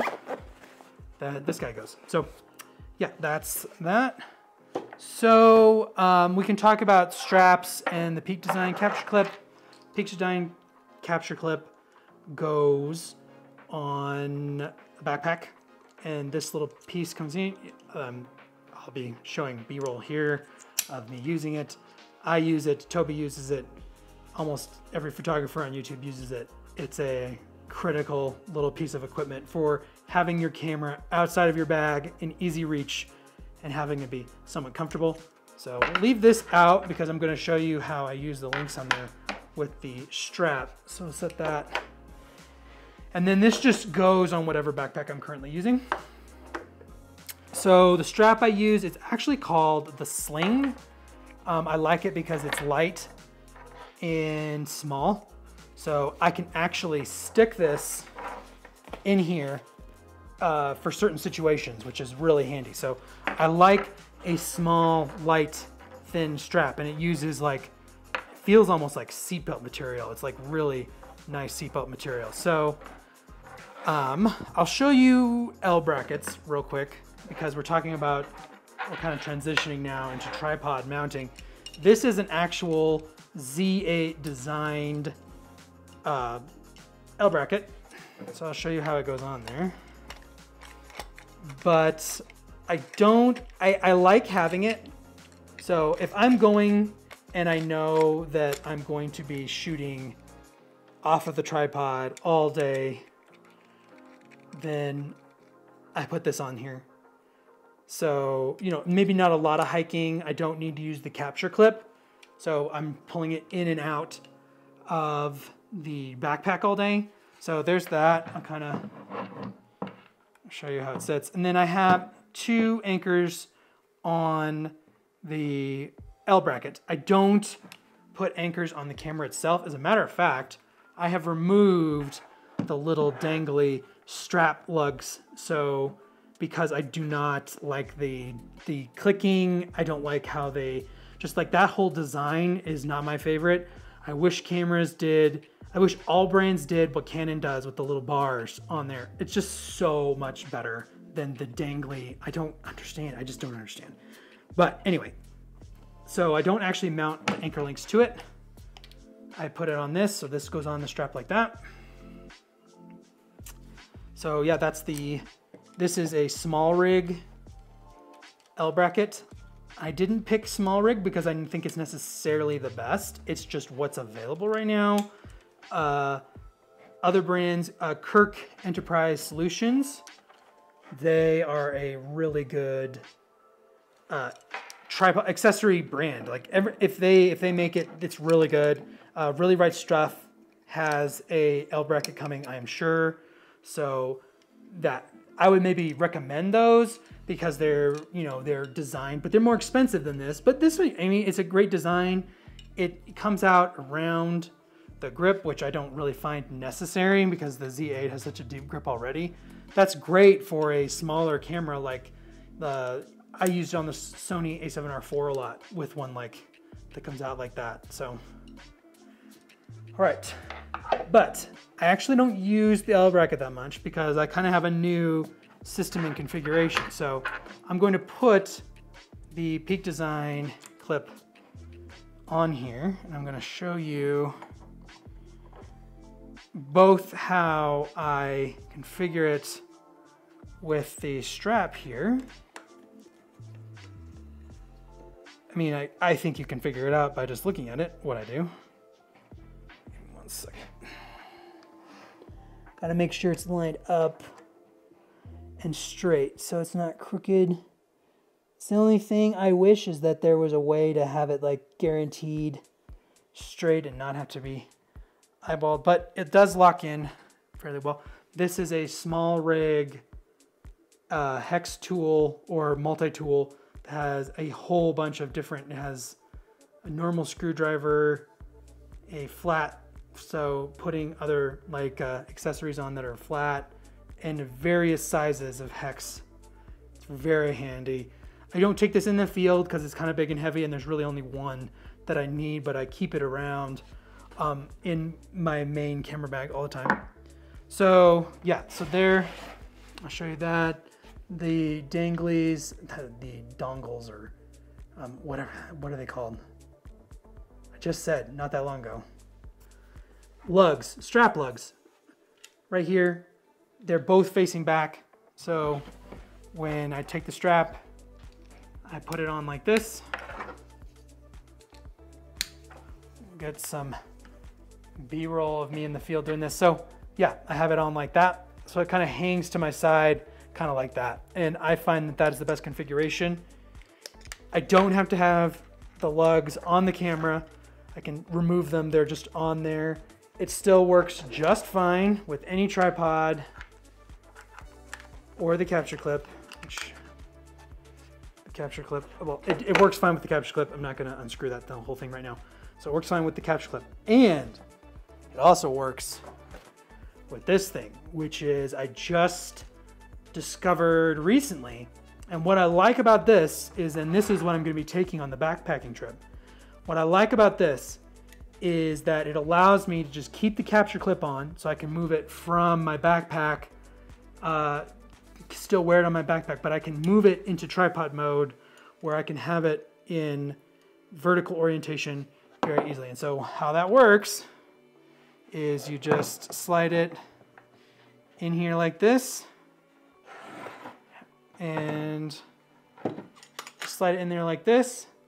You tighten this back thing like that, kind of test it, and then you have an L bracket that is, this is compatible with any camera that has a square or I mean any kind of, almost any kind of Arca Swiss plate. So it's really handy. You kind of have this, you can use this for, like I said, any camera. I can carry this and then I can have just the one plate on there at all times. So this thing has been really handy. I've really only had it a couple months, but I've been extremely pleased with it. So it's the Acratech, I think Universal L bracket, I think is what it's called. So I guess let's talk about tripods since we're kind of there. The tripod head that I use is also by Acratech. It is called the long lens head. They have a pano head that basically does the same thing, just has a little more features and is a little bigger.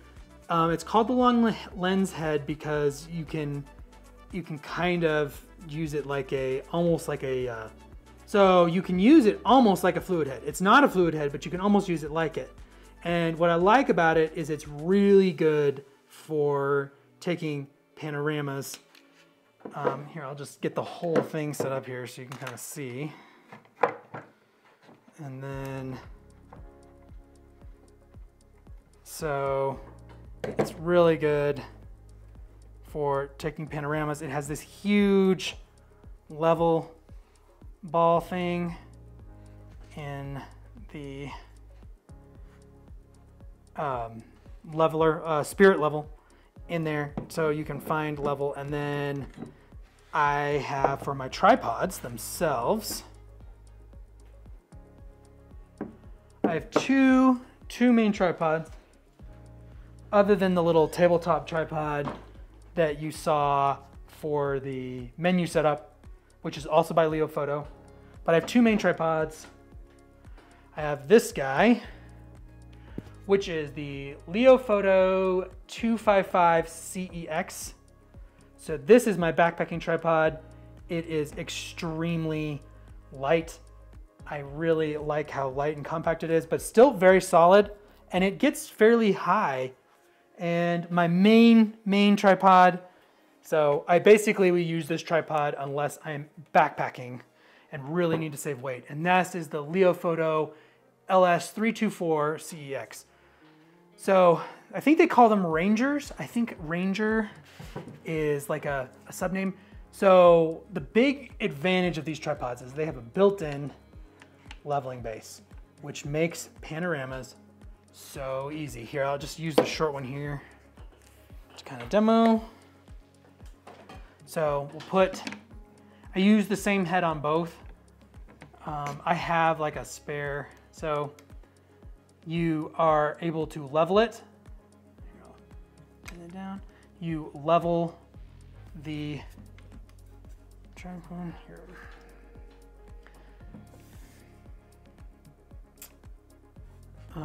You can level, let me reduce the height here a little bit so you guys can see. Whoop. And then it makes panoramas super duper easy. You can just rotate it and everything's level.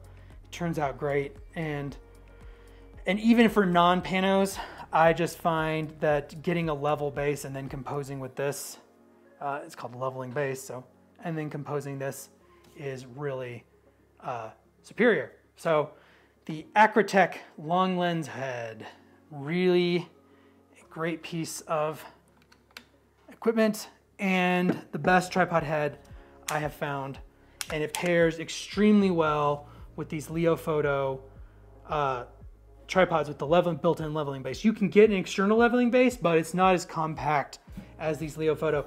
The tripods I have wrapped in bicycle hand grip tape, so when it's cold you can grab it. I think that was a tip that I saw on I think Hudson Henry, his YouTube channel. I think he does that to his tripods, and that's worked great for me for years now. I've had these wrapped, and the Leo Photo tripods are actually not priced that bad for their build quality, and they're carbon fiber, so they're not super heavy.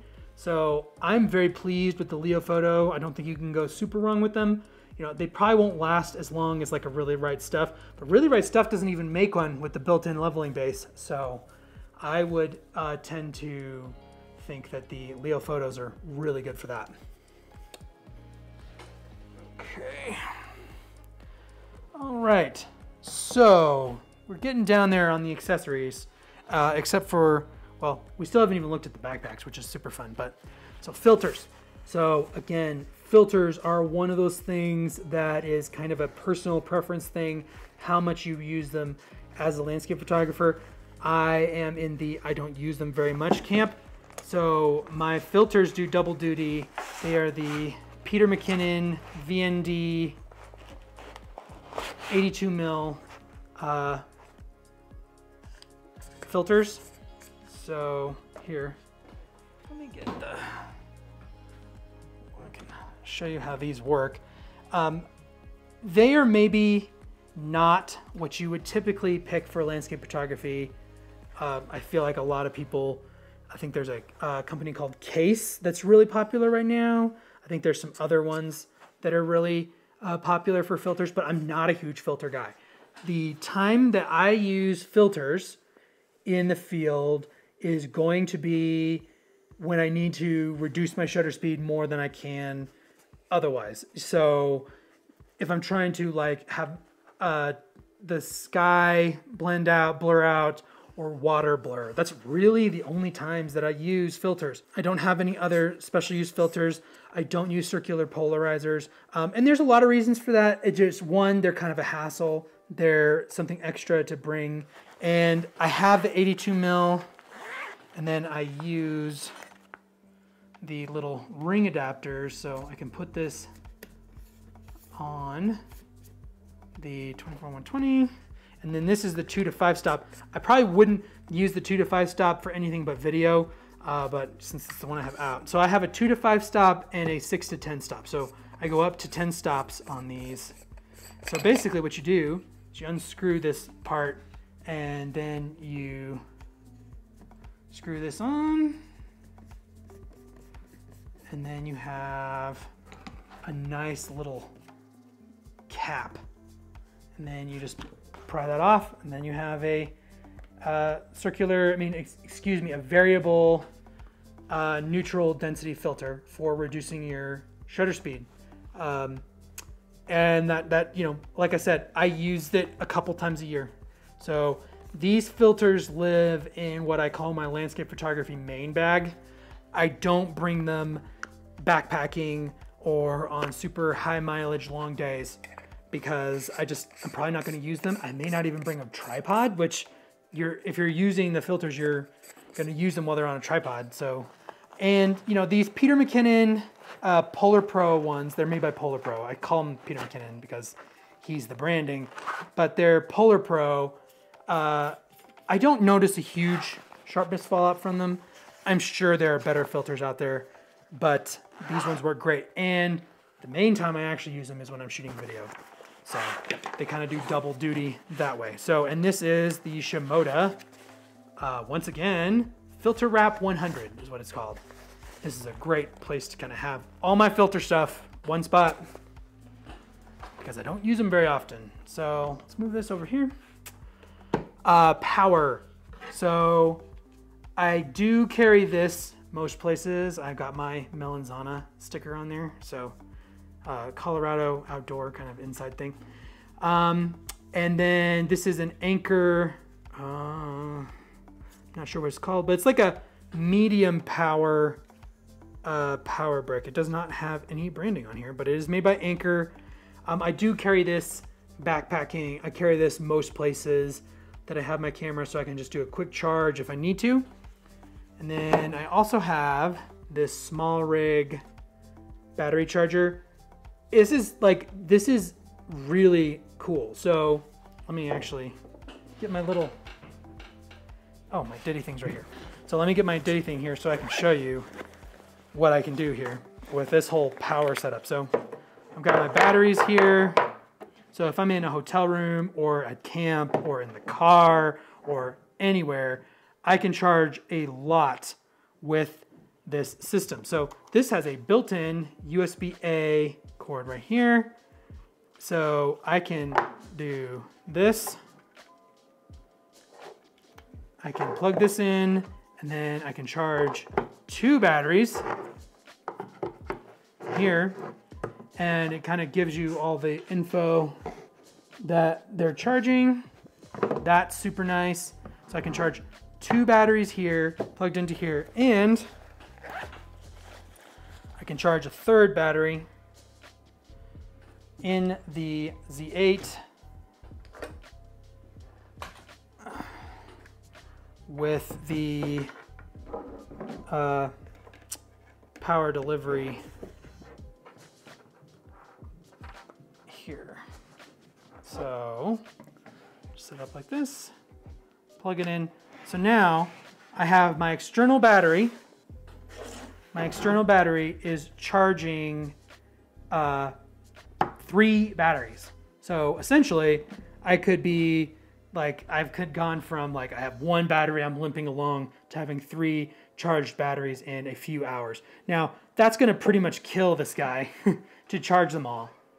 But it's a great system. I've really liked it, and having all this stuff. And it's very small and compact. So yeah, this pretty much goes, this is kind of like, again, at that main camera bag level. All right, so now we're to my absolute favorite part of the accessories, and that is the camera bags. I'm a huge bag geek, much to my wife's chagrin, because I like a lot of camera bags. But I've kind of narrowed it down to my 3 main ones. I kind of have a seasonal rotator, which I'll talk about in a second, but I have 3 main camera bags. Well, 3 ones that for my 3 major uses. So this is my main camera bag, that I've referred to several times in this video, and this is the Explorer V2 35 liter. And I like this camera bag because it's not that big.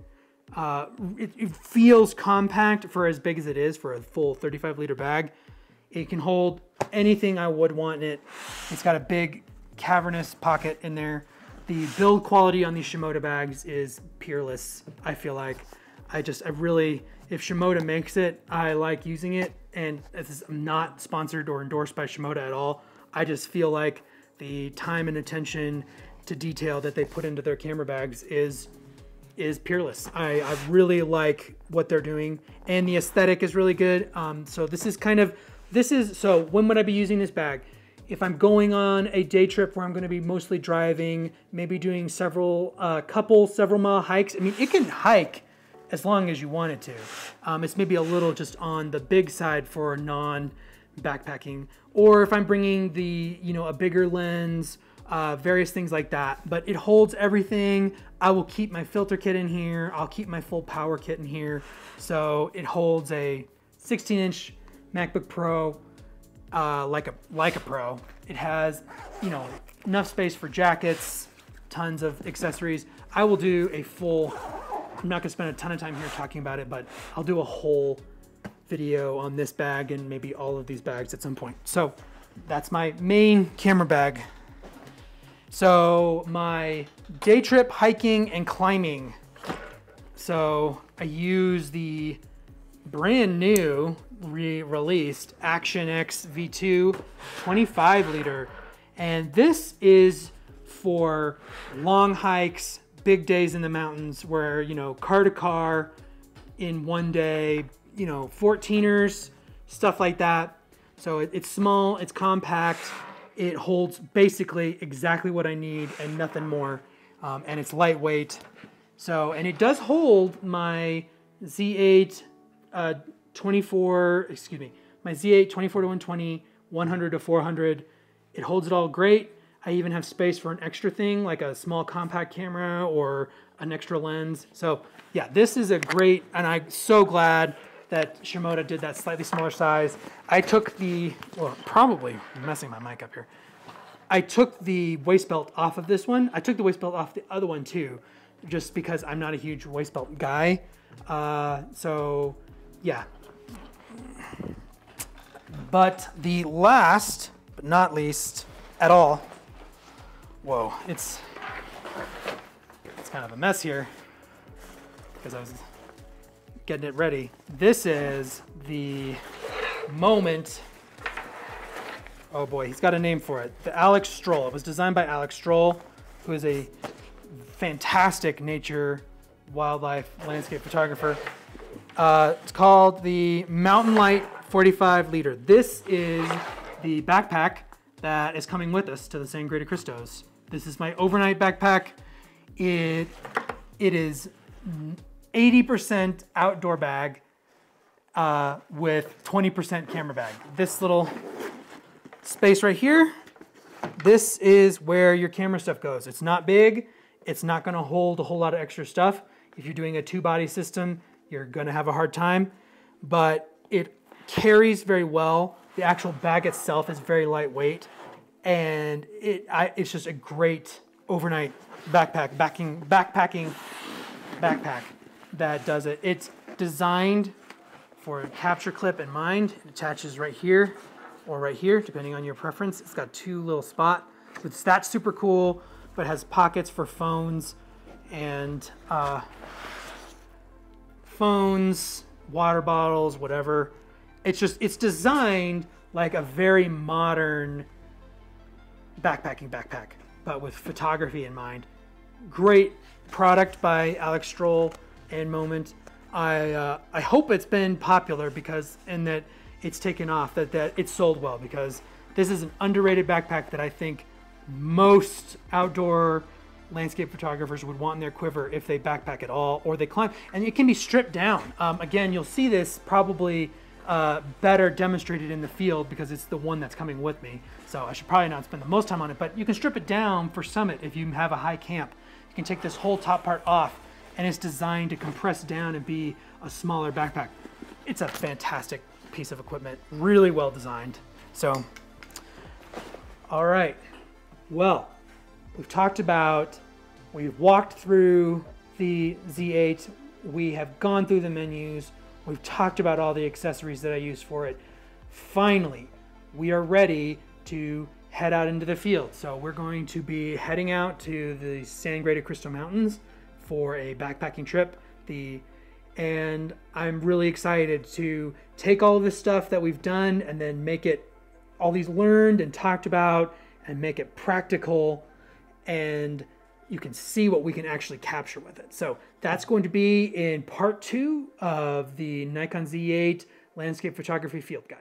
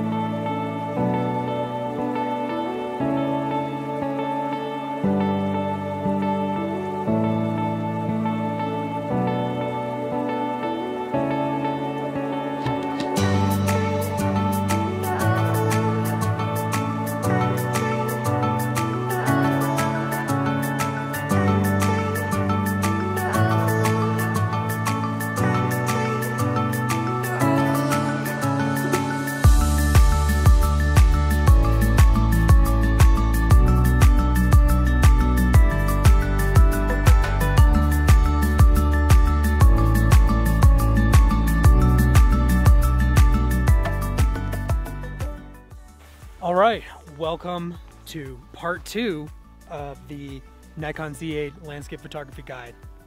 We are exactly 3 minutes from sunset. We are deep in the Sangre de Cristo Mountains, almost as deep as you can get in the Sangre de Cristo Mountains. And this is the Crestone Needle.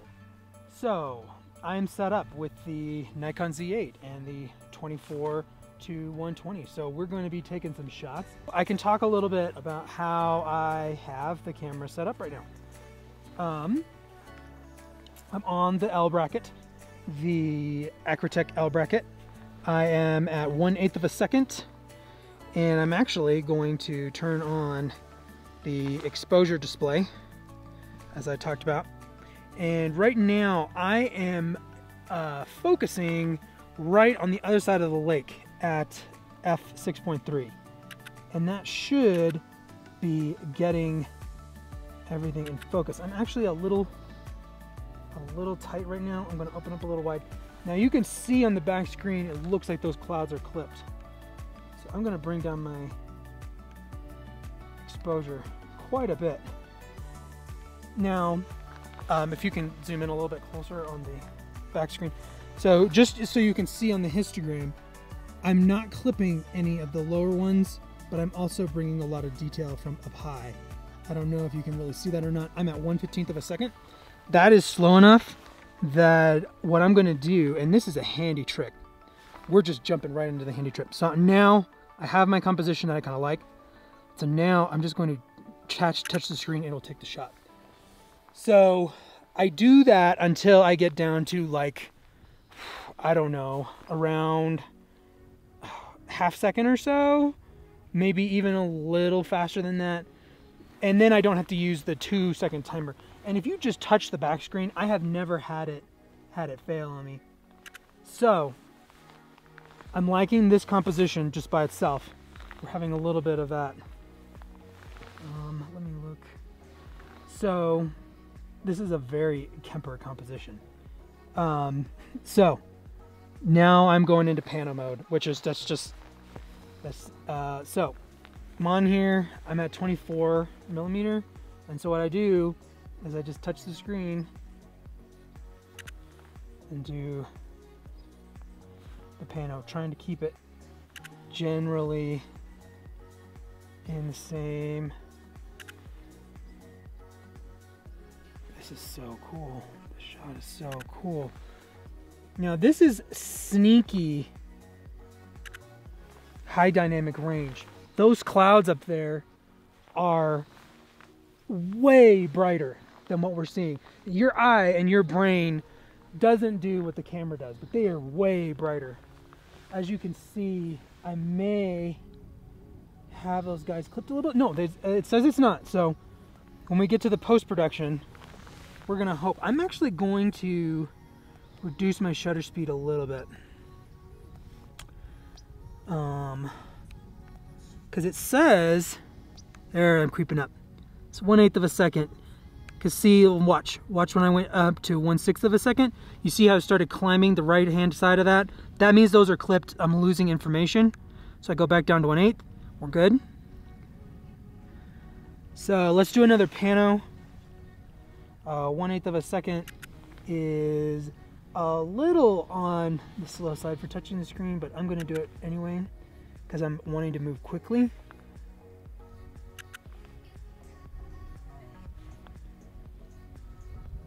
So let me talk to you a little bit about my composition. I tend to like compositions like this, where we're up higher than a lake and looking down. I like my mountain lakes. Sounds weird to say. I like my mountain lakes a little bit more as like foreground elements. It gets real tempting to get close to them and get ultra wide. And that's a great look, and I've definitely done it. It can be super cool, especially if you like do a slow shutter speed and have it go a long way out. Oh, look, the fish are just going crazy. But I do not, I like the crystal needle here in the shot and the clouds coming in, because this is just kind of a very extreme situation. Gonna check my exposure again. We're good. This is just kind of an extreme situation. I've been up here. This is probably the 9th time, maybe? Nah, maybe not quite that many times. Never done anything like this. So you will kind of see when we get into post-production what I mean, but I definitely want the lake there as a composition element, especially with it reflecting some of the light. I don't know if you can come in close on there, especially with it reflecting some of the light like that. I really think that's cool. Actually, this composition just by itself is really cool. I'm gonna snag one, and it's just, wow, this is really an interesting photographic situation. Like, I don't know that I've been like this, and like you can see, it's like popping off behind us with pink. There's not a composition that way, but it's like extremely cool. So I'm gonna go ahead and jump into 2-second timer now, and on the Z8, the easy way to do that, hold down the drive mode button there and just click the back wheel one time to the left and you're in it. So now I'm not going to fuss around with focusing every time. I'm going to grab focus where I know it's in focus, and I'm going to show you that grabbing it on the other side of that lake, because nothing is that close to me and I'm at 24, everything should be pretty sharp. Let's go on up to the summit, which is going to be the furthest thing away. Yeah, razor sharp. So technically I probably could even focus closer than that and get the summit in focus, but since I want the needle in focus guaranteed, that's what I'm going to do. So now, because I'm in 2-second timer mode now I don't have to fuss around with focusing for every shot because I know I have my focus. It's not going to change. So I just tap the shutter and it goes. Come over. Come over. All right, this super wide panel is getting less interesting because the clouds have rolled out. So now, still love it though. I mean, yeah, it's super cool. I'm gonna do something else here. So now let's try to find another composition here. I'm gonna zoom in, and I think this is gonna be a single shot. Oh yeah, that's hot. Look at that right there. That is super cool. Very moody. Let's get back up close to the meter. Let me see what's going on the histogram. Yeah, it's starting to climb right there. So 1/1/3 of a second, f6.3, ISO 64. If I wanted a slightly sharper shutter speed, I'm at 28. I think I could get away with f5.6. I think I'm gonna go with f5.6. Just get that shutter speed up just a tiny bit. So I change the composition, refocus, and there you go. This is a situation where I really like being able to get the back screen completely clear of anything. So watch this, see all this clutter on the screen? Go to clear, yeah. So that band going across the middle, I mean, it's very interesting. I don't know, maybe like, let's try a,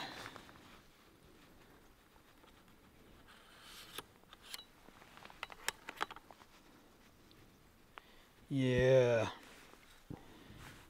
So this is some moody blue hour shooting.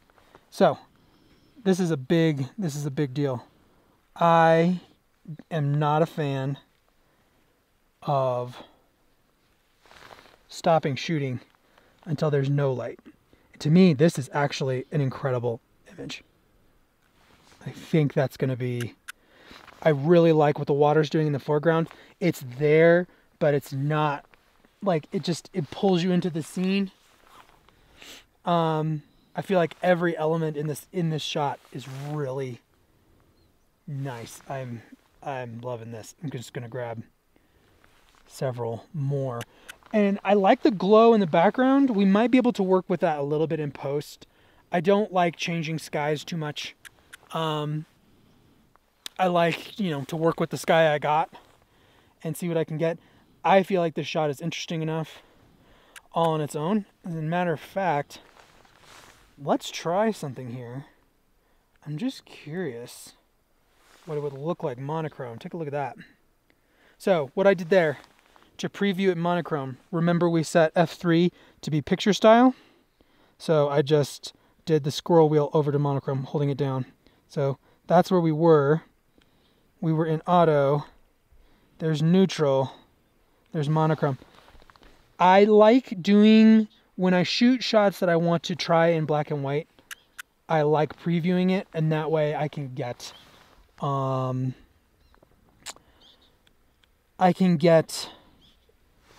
don't want it in auto, want it in standard. I actually kind of, let's see vivid.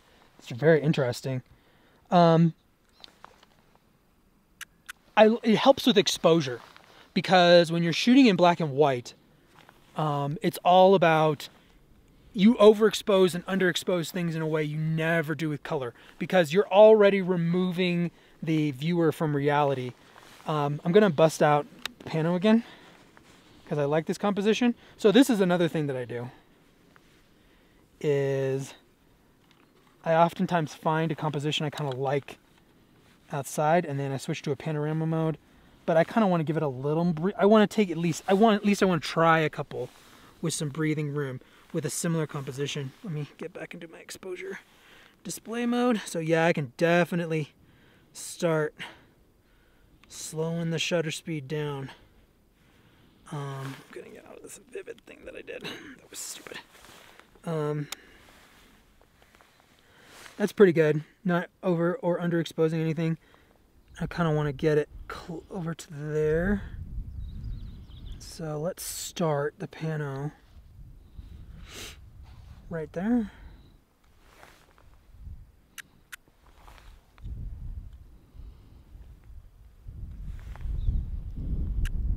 There we go.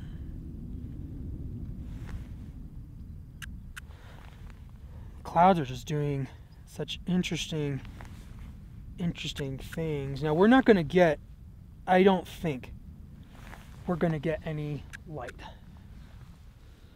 more light. So now it's just going to be, as far as composition goes, are the clouds going to do something else? So let's just hang out for a couple minutes, and I'm going to have some chicken and rice, and we'll see what the clouds do. Awesome.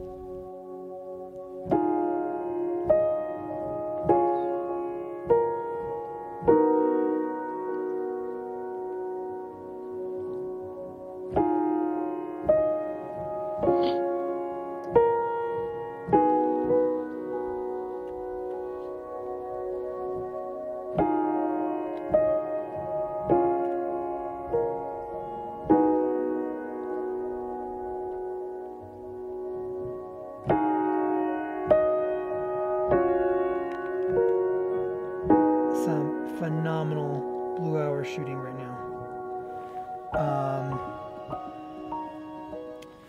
All right, I'm gonna zoom in. This is one of those situations where I think I'm gonna have to manual focus. It's not focusing. It says it's not quite. Let's see.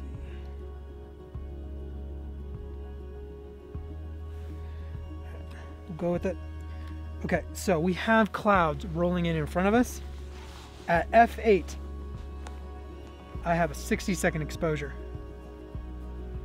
So let's see what cool things the clouds can do. So ISO 64, f8, 60-second exposure, clouds. Literally, I mean, we're sitting here watching them move, so it's gonna do cool stuff with like ghosting out. So it's just gonna be, can we get lucky with the composition? This is the kind of thing like that I was talking about in the first part, that like I can't plan this. I couldn't have planned this is what was going to happen, and then we come out here and shoot, and I get to share something, you know, really cool like this happening. We're actually literally watching the clouds rolling out right now. We've kind of got this one little guy left. We literally couldn't see it a couple minutes ago. We literally couldn't see it probably, what, 5 minutes ago? Less than 5 minutes ago? Yeah. Let's see. I have a clip to show kind of the speed. So we are going to really go dive deeper into these images in post, in the third part. But that's a really cool image. I'm really excited about that. I think we're gonna stick around up here a little longer, see if the clouds come back. I'm kind of kicking myself that I didn't actually think about it a little sooner, but doing the long exposure. But I still got a couple of really cool images. I'm very pleased.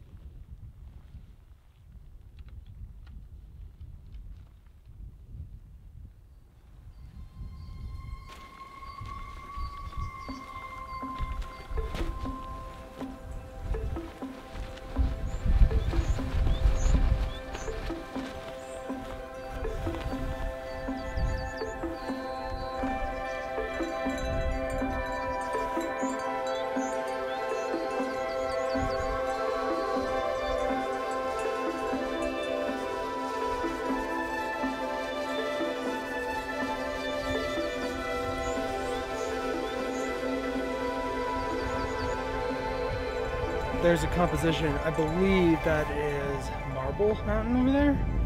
And then you have the lake right below it. And I definitely want to grab one of that. So we're at 1/2 second, f8. I wouldn't have to be f8 because all of the components over there are far enough away that I could do f5.6. I could do f4 if this were handheld. So that's kind of something good to keep in mind. I have a tripod in this situation, but there's like lots of times that we are climbing 14ers and doing things like that where I don't bring a tripod. So, you know, it's good to kind of keep in mind what you could do. So in this case, I'm at f8 on a tripod, but because I don't have anything that close in the composition, f4 would probably be fine.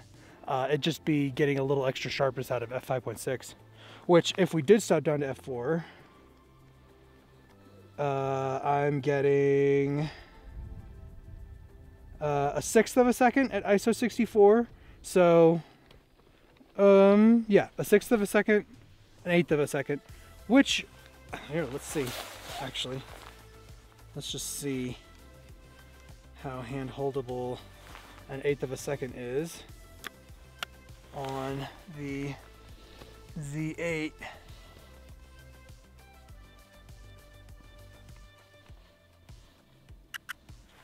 Had that 2-second timer still on.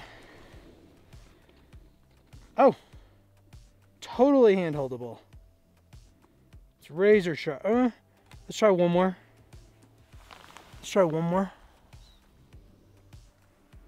Let's go up to a 1/13 of a second. I don't think I'm sacrificing much going slightly below the meter like that.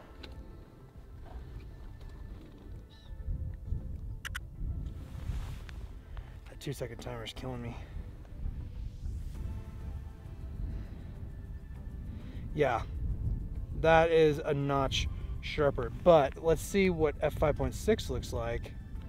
See if we get a little extra sharpness oomph. I will have to go down to an 1/8 to pull that off. That makes sense. That's how stops work.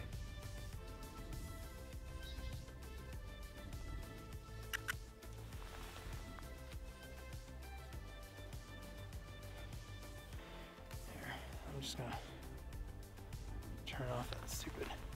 It's not stupid 2-second timer, but that is sharp, and 5/6 is sharper than f4. I can even kind of see that just on the back screen. So, but since I have it available, we're gonna plop back down there, stop down to f8, which I do believe seems to me f6.3, f8 kind of all seem pretty good on this camera, on this lens, excuse me, which is the 24-120. So over here, so that's a little side composition. Obviously this here is my main composition. Part of the reason we came up high is that I'm kind of waiting for the orange glow. You can see it starting to start. I don't know if you can see down in the lake. There's the orange glow, alpine glow, is going to hit the crystal needle and hopefully turn this lake kind of orange looking. That has happened a couple times before. I feel like conditions are right for it to happen again today, but I guess we'll see. Yeah, I think it's going to, because you can kind of see it starting. So we've come up the trail just a little tiny bit. Where we were shooting last night is right down there. So I've got a composition sitting at about, what am I at? 35, almost on the button. So this is an extremely high dynamic range situation. Like, we have shadow being cast by Humboldt Peak up over behind us, and we have direct sunlight on the Crestone Needle. We have a little bit of glow on the lake. I like this composition quite a bit. This is one I feel like could look good in black and white. As a matter of fact, just like I was talking about last night, I do like switching over to monochrome, and I do like it. I do like it in black and white. So mornings like this, like we didn't have crazy light or crazy clouds or anything. It was a nice, slow, peaceful alpine sunrise, which experientially is what you want. Like those super gorgeous sunrise are normally somewhat miserable to actually experience. There's wind and it's cold or it's wet, and we had such an amazing evening last night. But I still really feel like going out and shooting is critical. I'm not in the camp of, like, some people are like, well, if you don't feel like it inspires you to edit, or I've heard several things like that. And like, it's not just the crazy photographs that are beautiful. I find that when things are more like this, I actually get much more creative with my compositions. So that's something I can start shooting in black and white and start messing around with contrast and elements like that. So I think that's an important thing to keep in mind, is that still enjoy the experience with your camera, and just get a little more creative. Like, I'm in black and white right now, and this is actually a extremely interesting shot that I'm taking. The Crestone Needle with the lake kind of looking silver in the foreground, and kind of honed in a little bit on a composition. I can talk about the composition real quick. I do, it's kind of a matter of taste, but I oftentimes, with my shots, Brandon on our channel says I'd like to take portraits of mountains, and it's very true. That is kind of how I compose. The summit of the needle is right in the center, going right up the center. Here, I'll get on the grid. You can see it's right up in the center of that grid. And then, so the top part of the rule of thirds is kind of the summit area. You kind of have this middle part, and this lower part here is the lake. I really like clearing it out. I really like this rock down here in the lower right hand side. I feel like it balances out the composition a little bit. And then I just like the lake just being so kind of silvery with this black and white. If I wanted, I kind of like it on the meter to slightly overexpose, which I don't think is, yeah, I actually have a little more leeway to up my exposure a little bit. I could go as bright, I like that. Let's try that. So yeah, this is what is one of my signature mountain portrait shots. A little wider. I can show you what that looks like. I mean, it's not bad.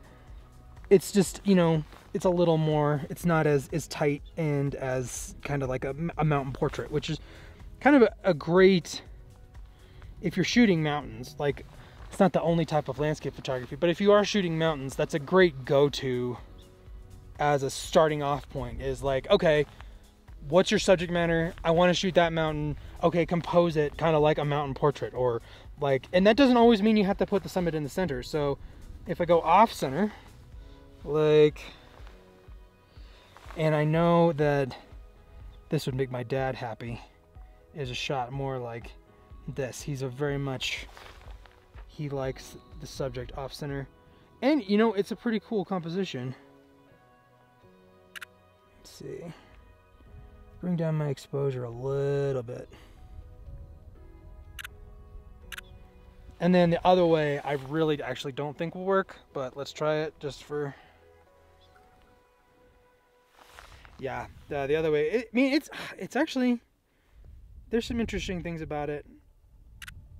It's a little more mysterious, doing it off center like that.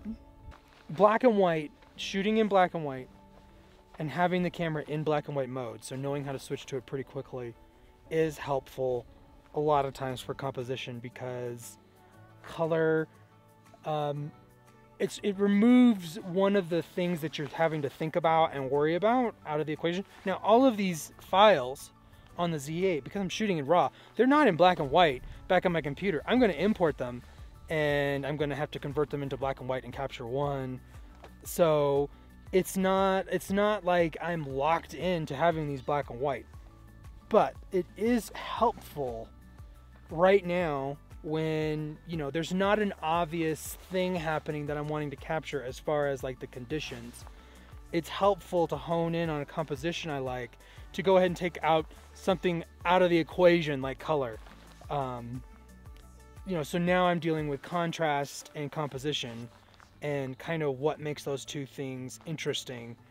The light's going to eventually come in and fill the basin, and we'll kind of see how it feels then. But yeah, I think it's time to go and make some coffee. Don't you? 100%. All right.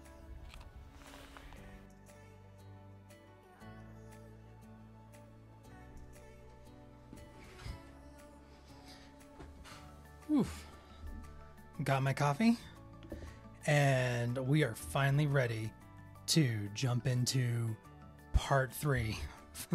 It has been a long journey to get here in this video, but we are finally ready to start looking at and evaluating and editing a couple of images.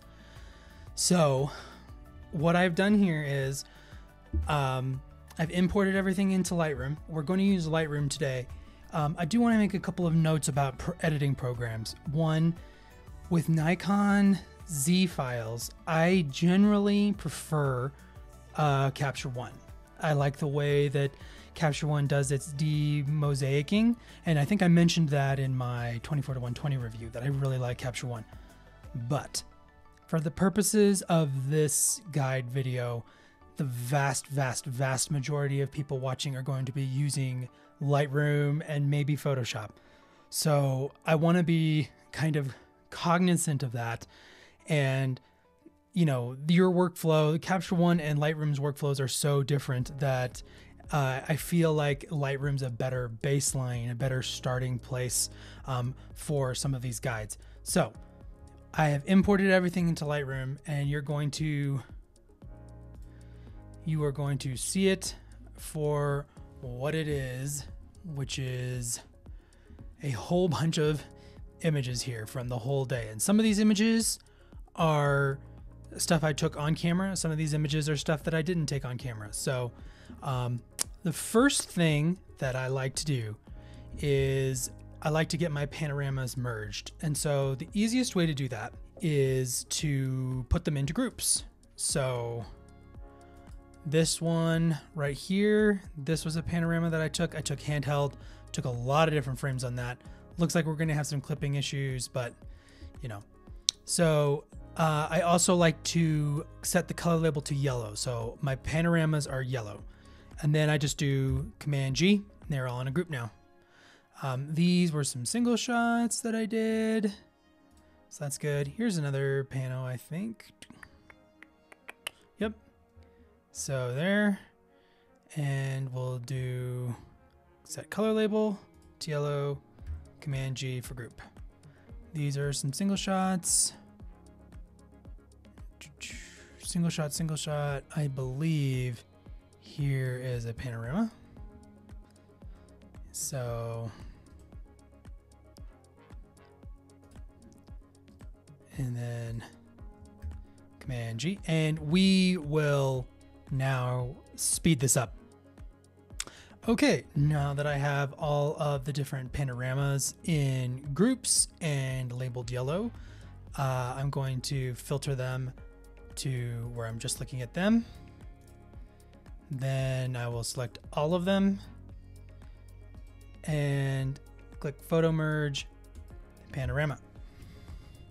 And generally speaking, Lightroom's default settings work great for panoramas, except if I had any vertical panoramas, so where I was shooting down like this, I would do those separately because sometimes they take a different projection mode than the horizontal ones. So I would separate those out, but since this is pretty easy, all of these are horizontal panoramas, we're just going to sit back and wait for Lightroom to do this.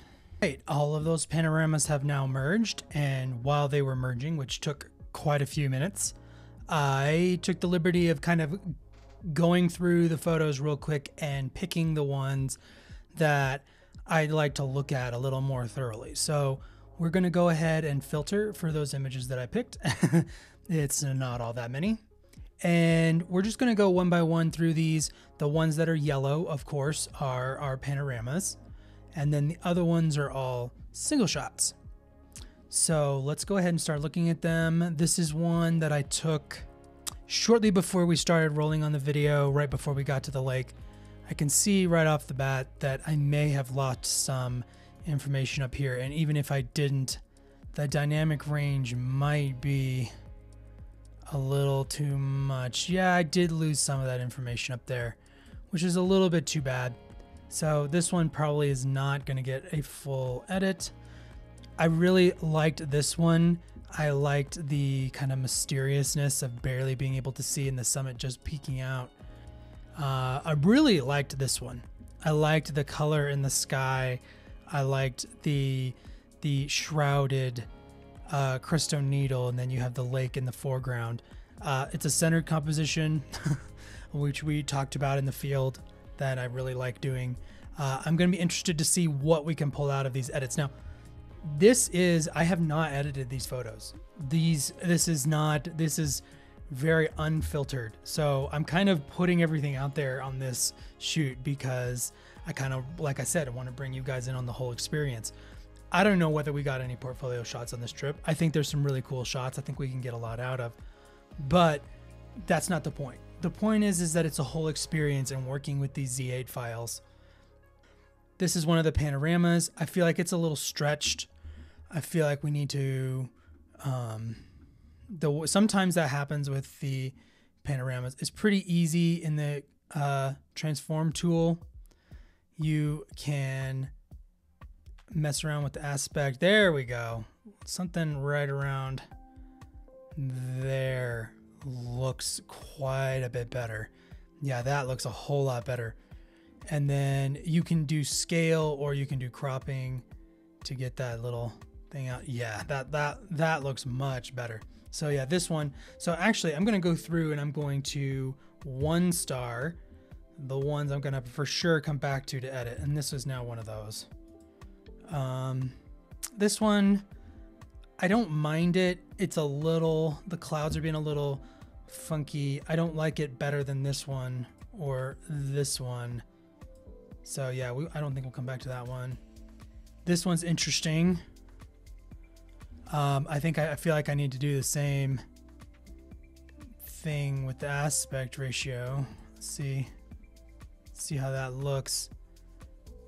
Yeah, but I don't like it better than the other ones. So I think we'll move on from this one. I love this one.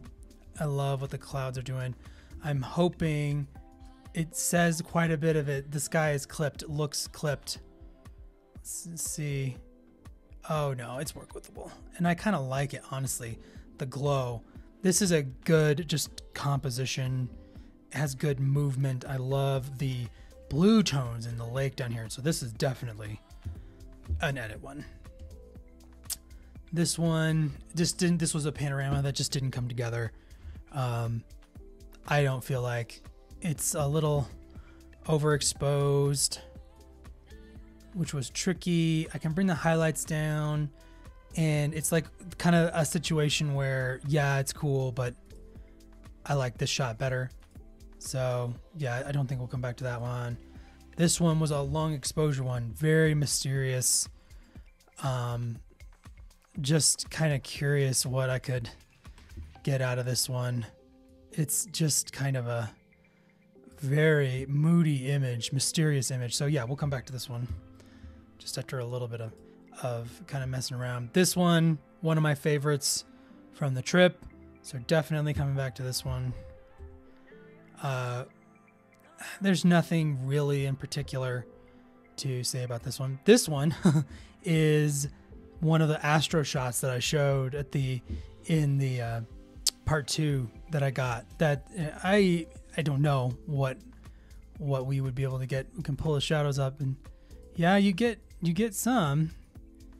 Actually, it's kind of cool. Not gonna lie. ISO 500, quite a bit of detail. I think to do a print or something, we'd have to do a lot of hot pixel cleanup. I've done that before. I'll do it again. Definitely coming back to this one.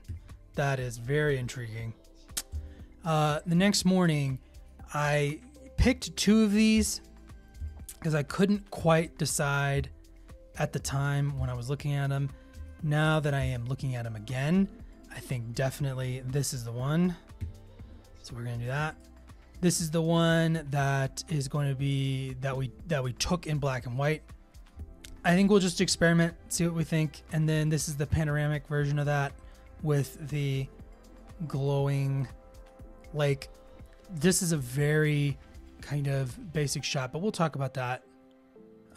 Bringing the highlights down, get some, yeah, we'll see.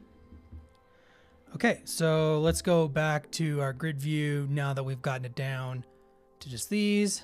All right, so these are the ones that we're going to take a little bit more in-depth look at. So now that we're kind of getting into the editing phase, let's talk about what other programs I might use for this video. Photoshop and Luminar Neo are 2 programs that I use a ton for editing. I love Luminar Neo as kind of my creative space that I go to kind of work on color and do some creative things. There's some really interesting tools in there that I'm excited to show you. So basically what I oftentimes use is I use Lightroom or Capture One. I use them the same way to get as far as I can. Then I export to Photoshop, edit in Luminar Neo for Photoshop and Luminar Neo to kind of finish it up, and then bring it back into Lightroom for cataloging, permanent cataloging. So, all right, let's go ahead and look at these. So this one, we're gonna get into the develop module. I just don't want that over there. So this was 1/15 of a second, 6.3 ISO 64. I think if you remember from the video, I focused right here. So let's go ahead and see what is all in focus. The foreground is definitely in focus. And then the furthest away is the summit. So definitely I nailed the focus on that one. So let's go ahead and start with raising our shadows globally. And I think a little bit of a global shadow raise is in order. I think that worked out well. I'd like to get this middle band a little brighter. Let's see. Sorry, that was not what I meant to do. I'm trying to think the best strategy here. Let's try finding where those clouds kind of sit on the histogram. So, I mean on curves, so on the histogram. So with curves, this is basically a mirror of your histogram behind it. So what I'm trying to do is figure out where the clouds in the middle kind of sit the strongest, and they're very much a mid-tone. I feel like kind of right in here. Too much on the sky. Let's go ahead and just do a sky mask. Oh, here we have an interesting thing. It selected some of that. Interesting. So we're gonna have to do it the old-fashioned way. So let's go ahead and delete that sky mask. Let's do a linear gradient. Bring it down so we're not clipping that. Honestly, the sky I kind of want to leave as close to as it was as possible. Bring it down just a little bit. So, okay, let's go back.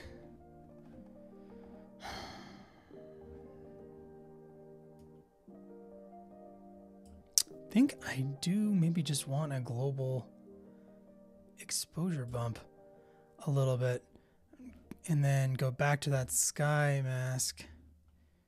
and bring down the exposure kind of in ratio. I don't want to get too much of a haloing, but a little bit of gradient in the sky, I don't mind.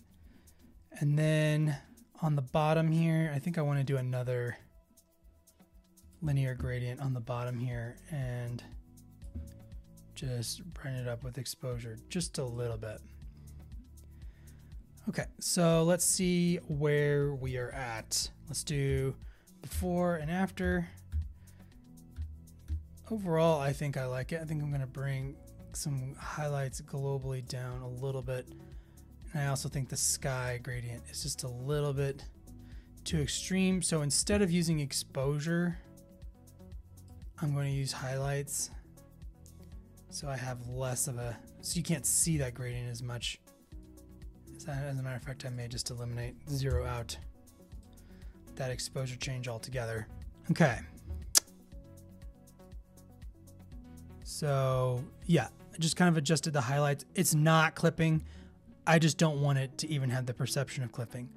So this one's ready to begin its round trip into Photoshop and Luminar. So let's look at the other ones first before I do that, because just in the interest of time, I really want to only take the ones I really want to edit in this one. This one, I do like the tones. It's a little magenta. It kind of went magenta a little bit, so I'm going to pull it back. And let's go ahead and bring down the highlights some and then up the shadows, which, so be careful doing that. That's kind of a default thing to do for landscape photography, is to lower the highlights, raise the shadows. But remember, when you're doing that, you are essentially eliminating contrast. So taken to its extremes here, we have a much lower contrast image, and we want some contrast inherently. So I like the moody shadows. I want you to be able to see that it's a lake. You can see the fish jumping in the lake like I talked about in the video. Look at that. They were going crazy. Yeah, it really, this is a image that needs contrast. Let's try just putting a classic S-curve on there, and immediately we're getting somewhere. The sky is getting a little bit too much, but it's not that bad. The histogram says I'm not clipping anything but the foreground, which is interesting. Okay, so I'm liking this a lot better. I feel like the foreground's a little dark, so we'll do a linear gradient here. And then we'll just pull the exposure up just a little bit. Might actually get it into there. So let's do a little before after on this. So there's the image we got originally, and here's where we are now. Overall, a big improvement, and I'm starting to really like it. I like the vibe of this image, and I like the contrast between the Crestone needle. Let's see what a little bit of clarity does. I like what the clarity is doing here. I'm not as much of a fan of what it's doing in the foreground. So let's reset that.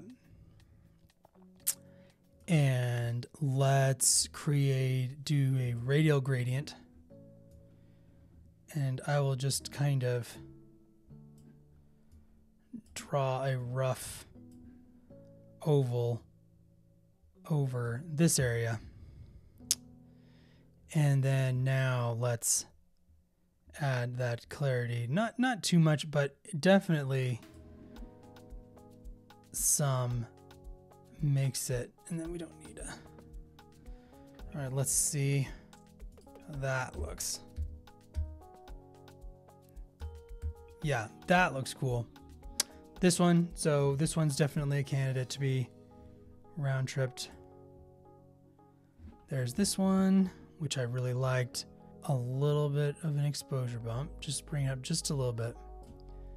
Keep the highlights down. I wonder if the sky will select on this one. Yep. So let's lower the sky, but maybe increase the saturation just a little bit. I like that. And warm it up. No, not too much. I want to keep it kind of realistic. We'll work with that glow here in a minute. And then let's do some global contrast here. Yeah, there we go. I like that. Love the tones in the foreground here.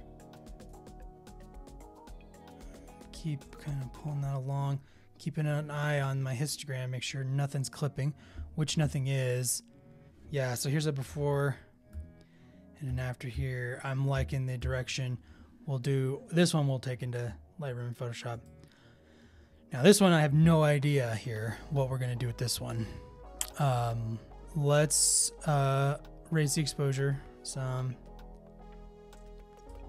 It's very blue.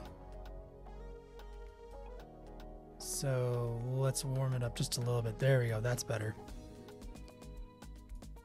Highlights down a little bit. And then let's just see what an S-curve. It's getting interesting.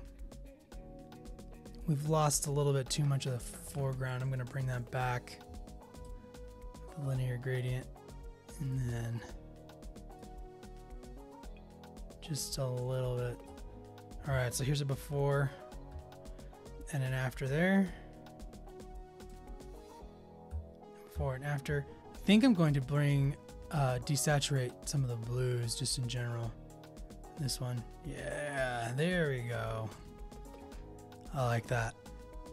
I'm starting to like that one. Okay. This one, there's parts of me that like, don't want to mess with this one too much, but I like it. I'm going to raise my shadows a little bit. I'm going to warm it up just a skinch. And then increase the contrast just a little bit. We have a similar problem that we did with the other one, where the foreground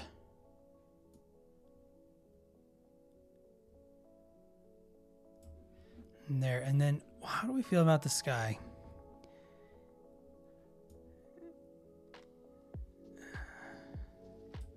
Let's warm the whole image up.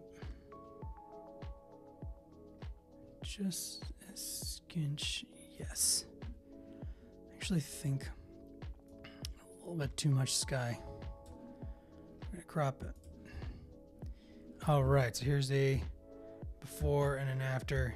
Yes, that's looking great. That's gonna, and we have this one. This one is just very interesting. The star trails here. This is why you don't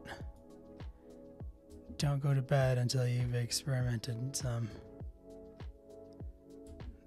Okay. I'm actually going to cool this one off a little bit. I feel like that looks certainly interesting. And this was a 508-second exposure. So these clouds moving through. I like it, I have to say. Then this one. It's a lot I like about this one, except for the sky is very boring. But let's go ahead and select it. And bring the exposure down. And then cool it off a little bit. Or do we want to warm? No. There we go. That's better. This one. Let's.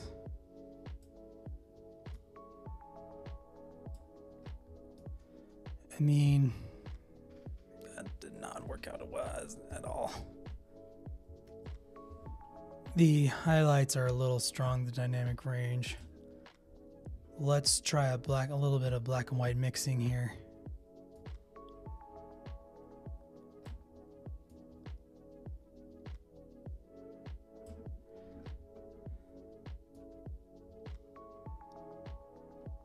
See, what I want is the lake.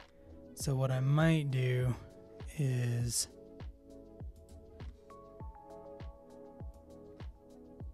there we go. I like that. That's very interesting. See what's clipped. No, nothing. It's just this little snow patches on there. All right, this is now interesting. I think that maybe I've been a little extreme up on the needle, but maybe right there.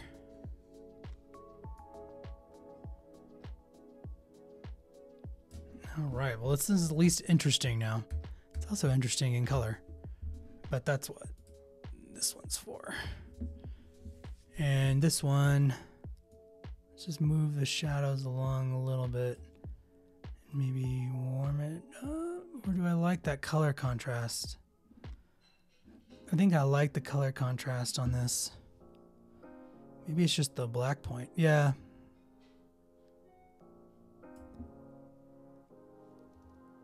The black point was a little, and this one definitely is a candidate for some color. It needs to be a little bit more vibrant, but I will do that more targeted. Okay, so now that we've kind of gone through them again, I think the ones that I'm more interested in editing in Photoshop and Luminar, let's go ahead and do this one.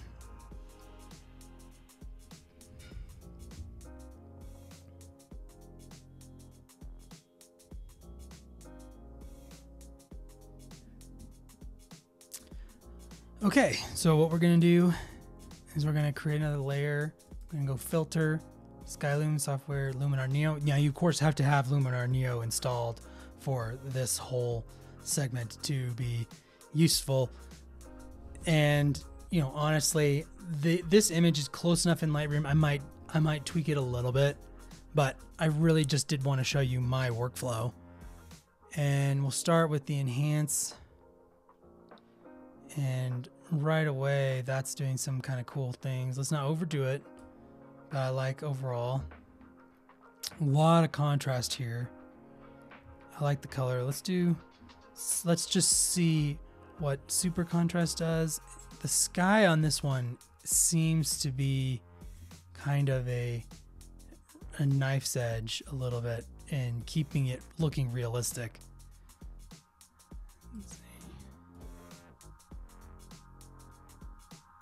Yeah, I like that. Yeah, so let's do a little before and after. So there's before, there's after. Definitely like it better. Let's see what adding a little bit of golden hour does. I like some things about it. It's saturating things maybe a little bit too much. Maybe just like a little tiny bit. And this one has potential to have, so Luminar has these LUTs that are very interesting. They can do some interesting things. So I kind of sometimes will go through them and see if any of these kind of capture a vibe. I like what this one's doing with the contrast right here, but it's doing too much of it. So let's back it off where it's just, yeah, just adding a kiss of contrast. The sky on this image is just problematic. It doesn't, I mean, even though it was what it was doing, it looks like it should be cloudy. Then you have this kind of sky. So I don't know. And the glow is a little bit, oops. The glow is a little bit funny.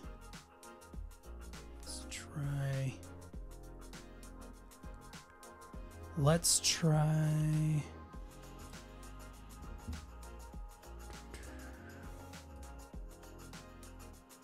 just warming the whole image up. Not too much, just a little.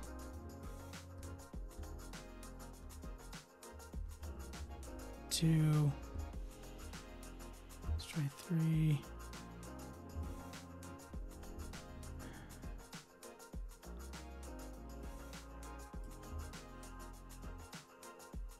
Yeah, I think I like that. I think yellow is a little saturated in the foreground here. Let's go to HSL.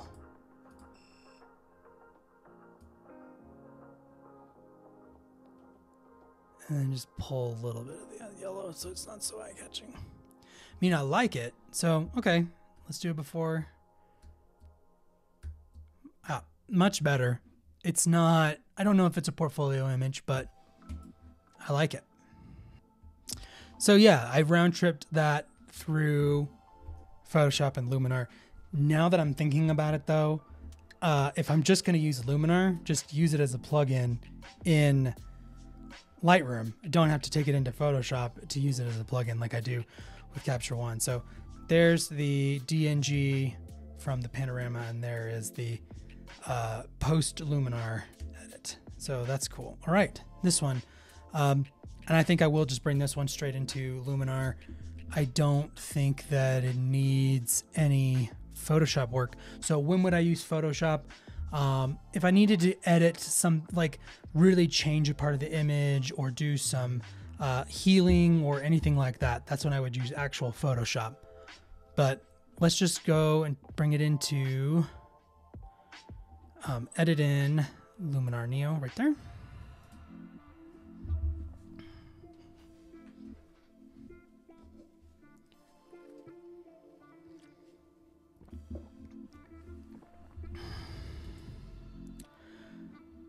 Okay, so similar. Let's just look at enhance. See, this is a, it adds, but if you add too much, this accent AI, but I want to add a little bit. I do just love the tones in this image. It just needs a little bit of pop.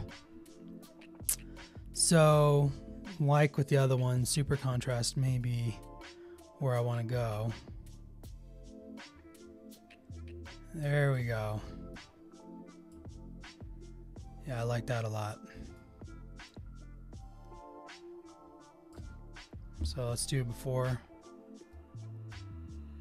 Yeah, this one's coming together very nicely. The sky. Let's see what golden hour does to this one.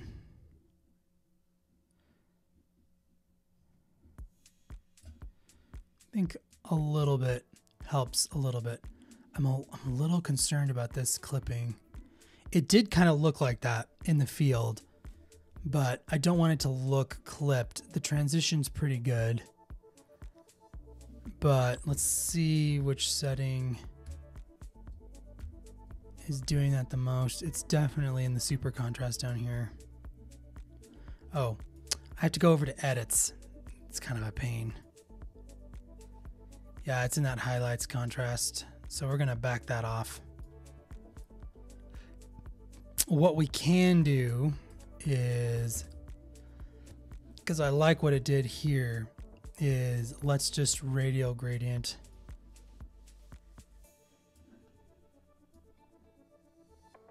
this area so that we're getting it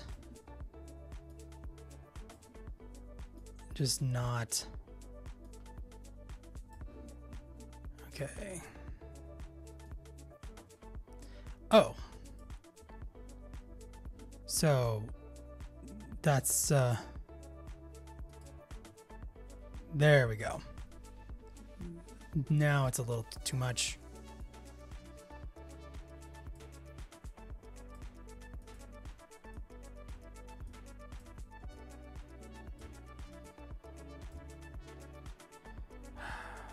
I think just eliminating it altogether is the right call. At least we tried. So I feel like the sky is a little better. I definitely feel like doing a little bit of shaping on this, but we'll do that back in Lightroom. Yeah, so I think this one's in a good place. Maybe just a little. Cool. So yeah, not a lot here, but I liked this image in Lightroom. Honestly, probably could have just left it. But we'll go ahead and apply that. And then I do want to do a little bit of light shaping here. So the main way I do that is with linear gradients and radial gradients. So let's pull up from here. This just helps your eye. So there's a variety of different ways. I think I'm just going to just reduce the exposure there. That's good. Then let's do another one up here. Kind of drag it out so there's a lot of gradient so you don't see the line. But it just helps keep the image here. And then let's do a radial gradient across this middle section here. The crystal needle is the summit, is the subject kind of here. So what I'm going to do is I'm going to up the exposure just a hair right here. I'm also going to add a little bit of clarity, which kind of gives the illusion of sharpness. So your eye is going to be drawn here because the eye looks for sharpness and brightness first in an image. So if that's kind of what you want. So let's look at it. There's before, there's after. Is it a little much? Probably. So let's bring it down just a little bit. So now let's look at it. That's perfect. And then I was trying to decide if I want to have this glow be warmer. The way we would do that is we would have a radial gradient here.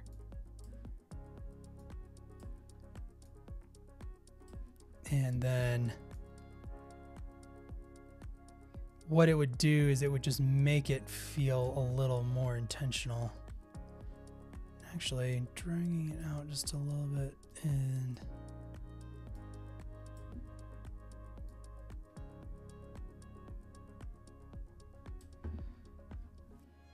okay, let's see how we think. Oh, I like it. I think it helps it for sure to warm up that area. It helps the image as a whole. So this, our little light shaping session here, let's just do a quick before and after. So there's the before, still a really good image. After, little more emphasis up here. This is a little warmer. It's subtle, but I like it. So this is, I'm going to give this image another star. I think so far this is the image of the day. This one, let's not do much more time on this one. Let's go ahead and look at this one. Let's up the exposure just a little bit. The sky is a problem, although that helped. Shall we look in Luminar? Shall we see? Shall we see what Luminar holds for this one?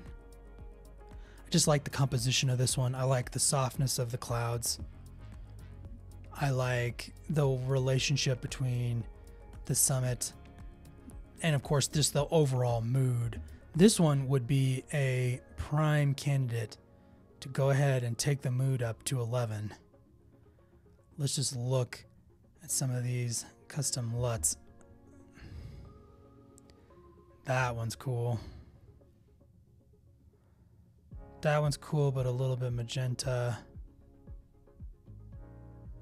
There we go. That's a home run. That's a home run, I think.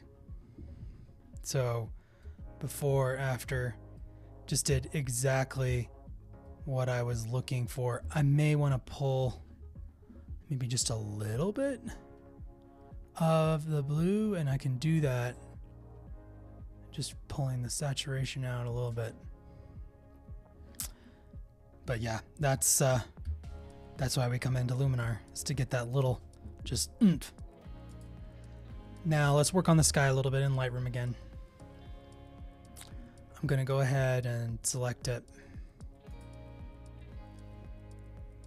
There it is. And let's just bring down the exposure just a little bit. And honestly, just maybe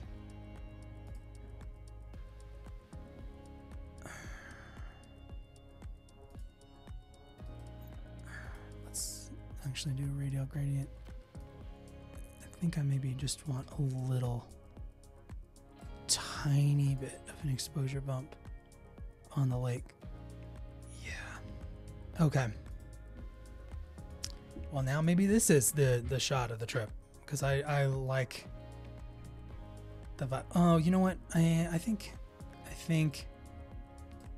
let's give a little bit of contrast to the sky. Let's just see if that helps. So there's before, after. Definitely. But keeps your eye up in this area. And you know what? Let's just home run hit it, because I like this area and I really want your eye to kind of go there.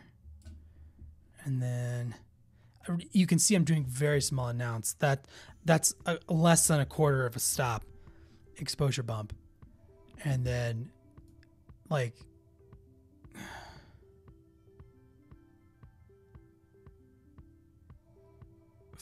for clarity, I think I need to make it smaller, the area that I'm doing, and then so let's see if this actually does anything that we like. Yeah, I like it, but we need to come back down to the lake and balance it out by raising the lake up just a little bit.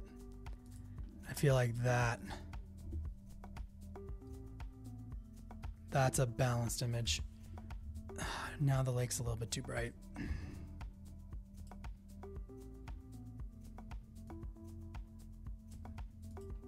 All right. Yep. That's great. 2 stars. This one, honestly, this one would take so much work that I'm just going to kind of leave it as is. I kind of like it as it is. We could, there's a lot of little things we could do to kind of, but it's got so many hot pixels. It's just fun that we got anything at all at f4. Actually, the clarity bump was awful. We could reduce the noise, but that's kind of involved. So I think we're just going to enjoy the fact that this image is usable at all. Let's jump straight to this last one, because I do want to edit this one in Luminar just to see it. And then we'll look at them all again and close this thing out. Wow. I'm gonna go to enhance, accent. Yep, I like it. Go to landscape, golden hour. Let's just do it. There, I like that. It warmed it up in just the right way. And then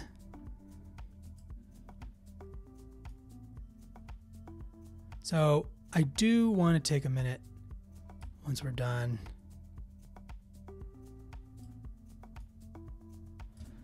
Editing this image. Now there's a global saturation issue, but no problem. We'll just bring down the global saturation to there. So here's a little bit before, after, and I like it. So this image, I think as landscape photographers, we get kind of snobby and snooty about these bluebird mornings like this. But as far as what was interesting is that, so I owned and operated a gallery for several years. And what was interesting is that even though these aren't maybe the most jaw-dropping, jump off the wall shots, we sold a lot of them. People who maybe aren't photographers, who maybe they like the art, they appreciate shots like this a lot. And I think it's because it's like, it reminds them of an experience they might have had in the mountains.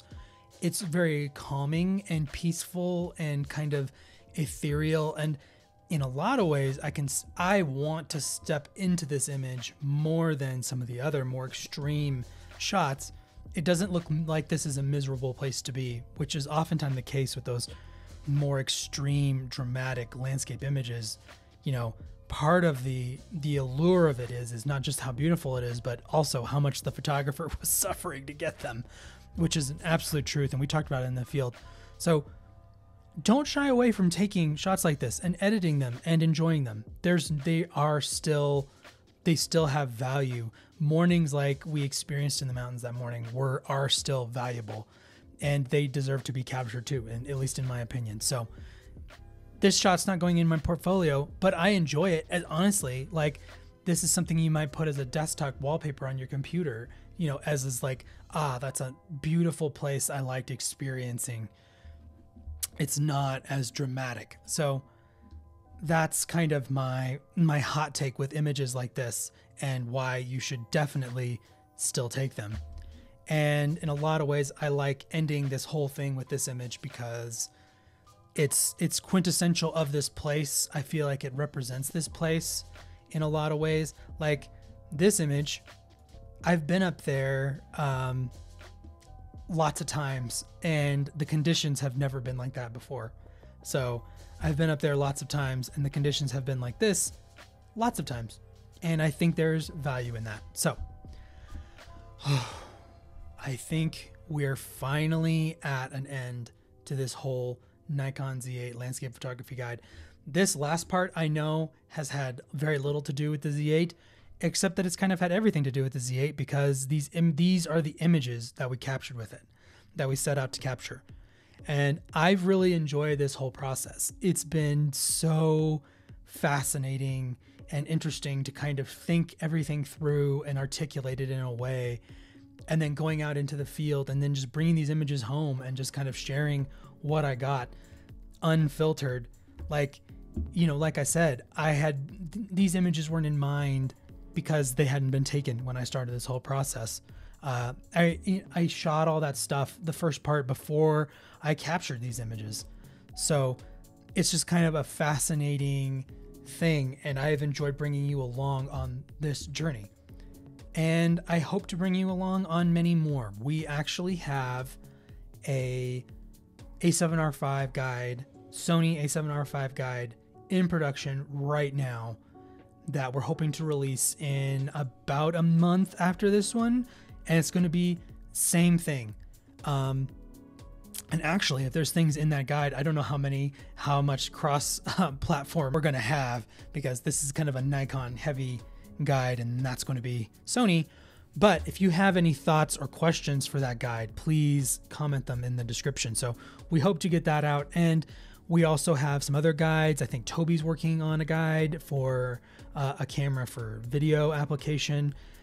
And I'm just excited about this whole process of kind of learning and going out and shooting and doing a more raw landscape photography experience. So if this video was valuable to you, going back to the beginning, please hit the like button and subscribe. At a bare minimum, that helps our channel grow. It helps YouTube know that you found this valuable. We also have those themed hats, those Z8 owner themed hats available. The link is in the description and pinned comment for that.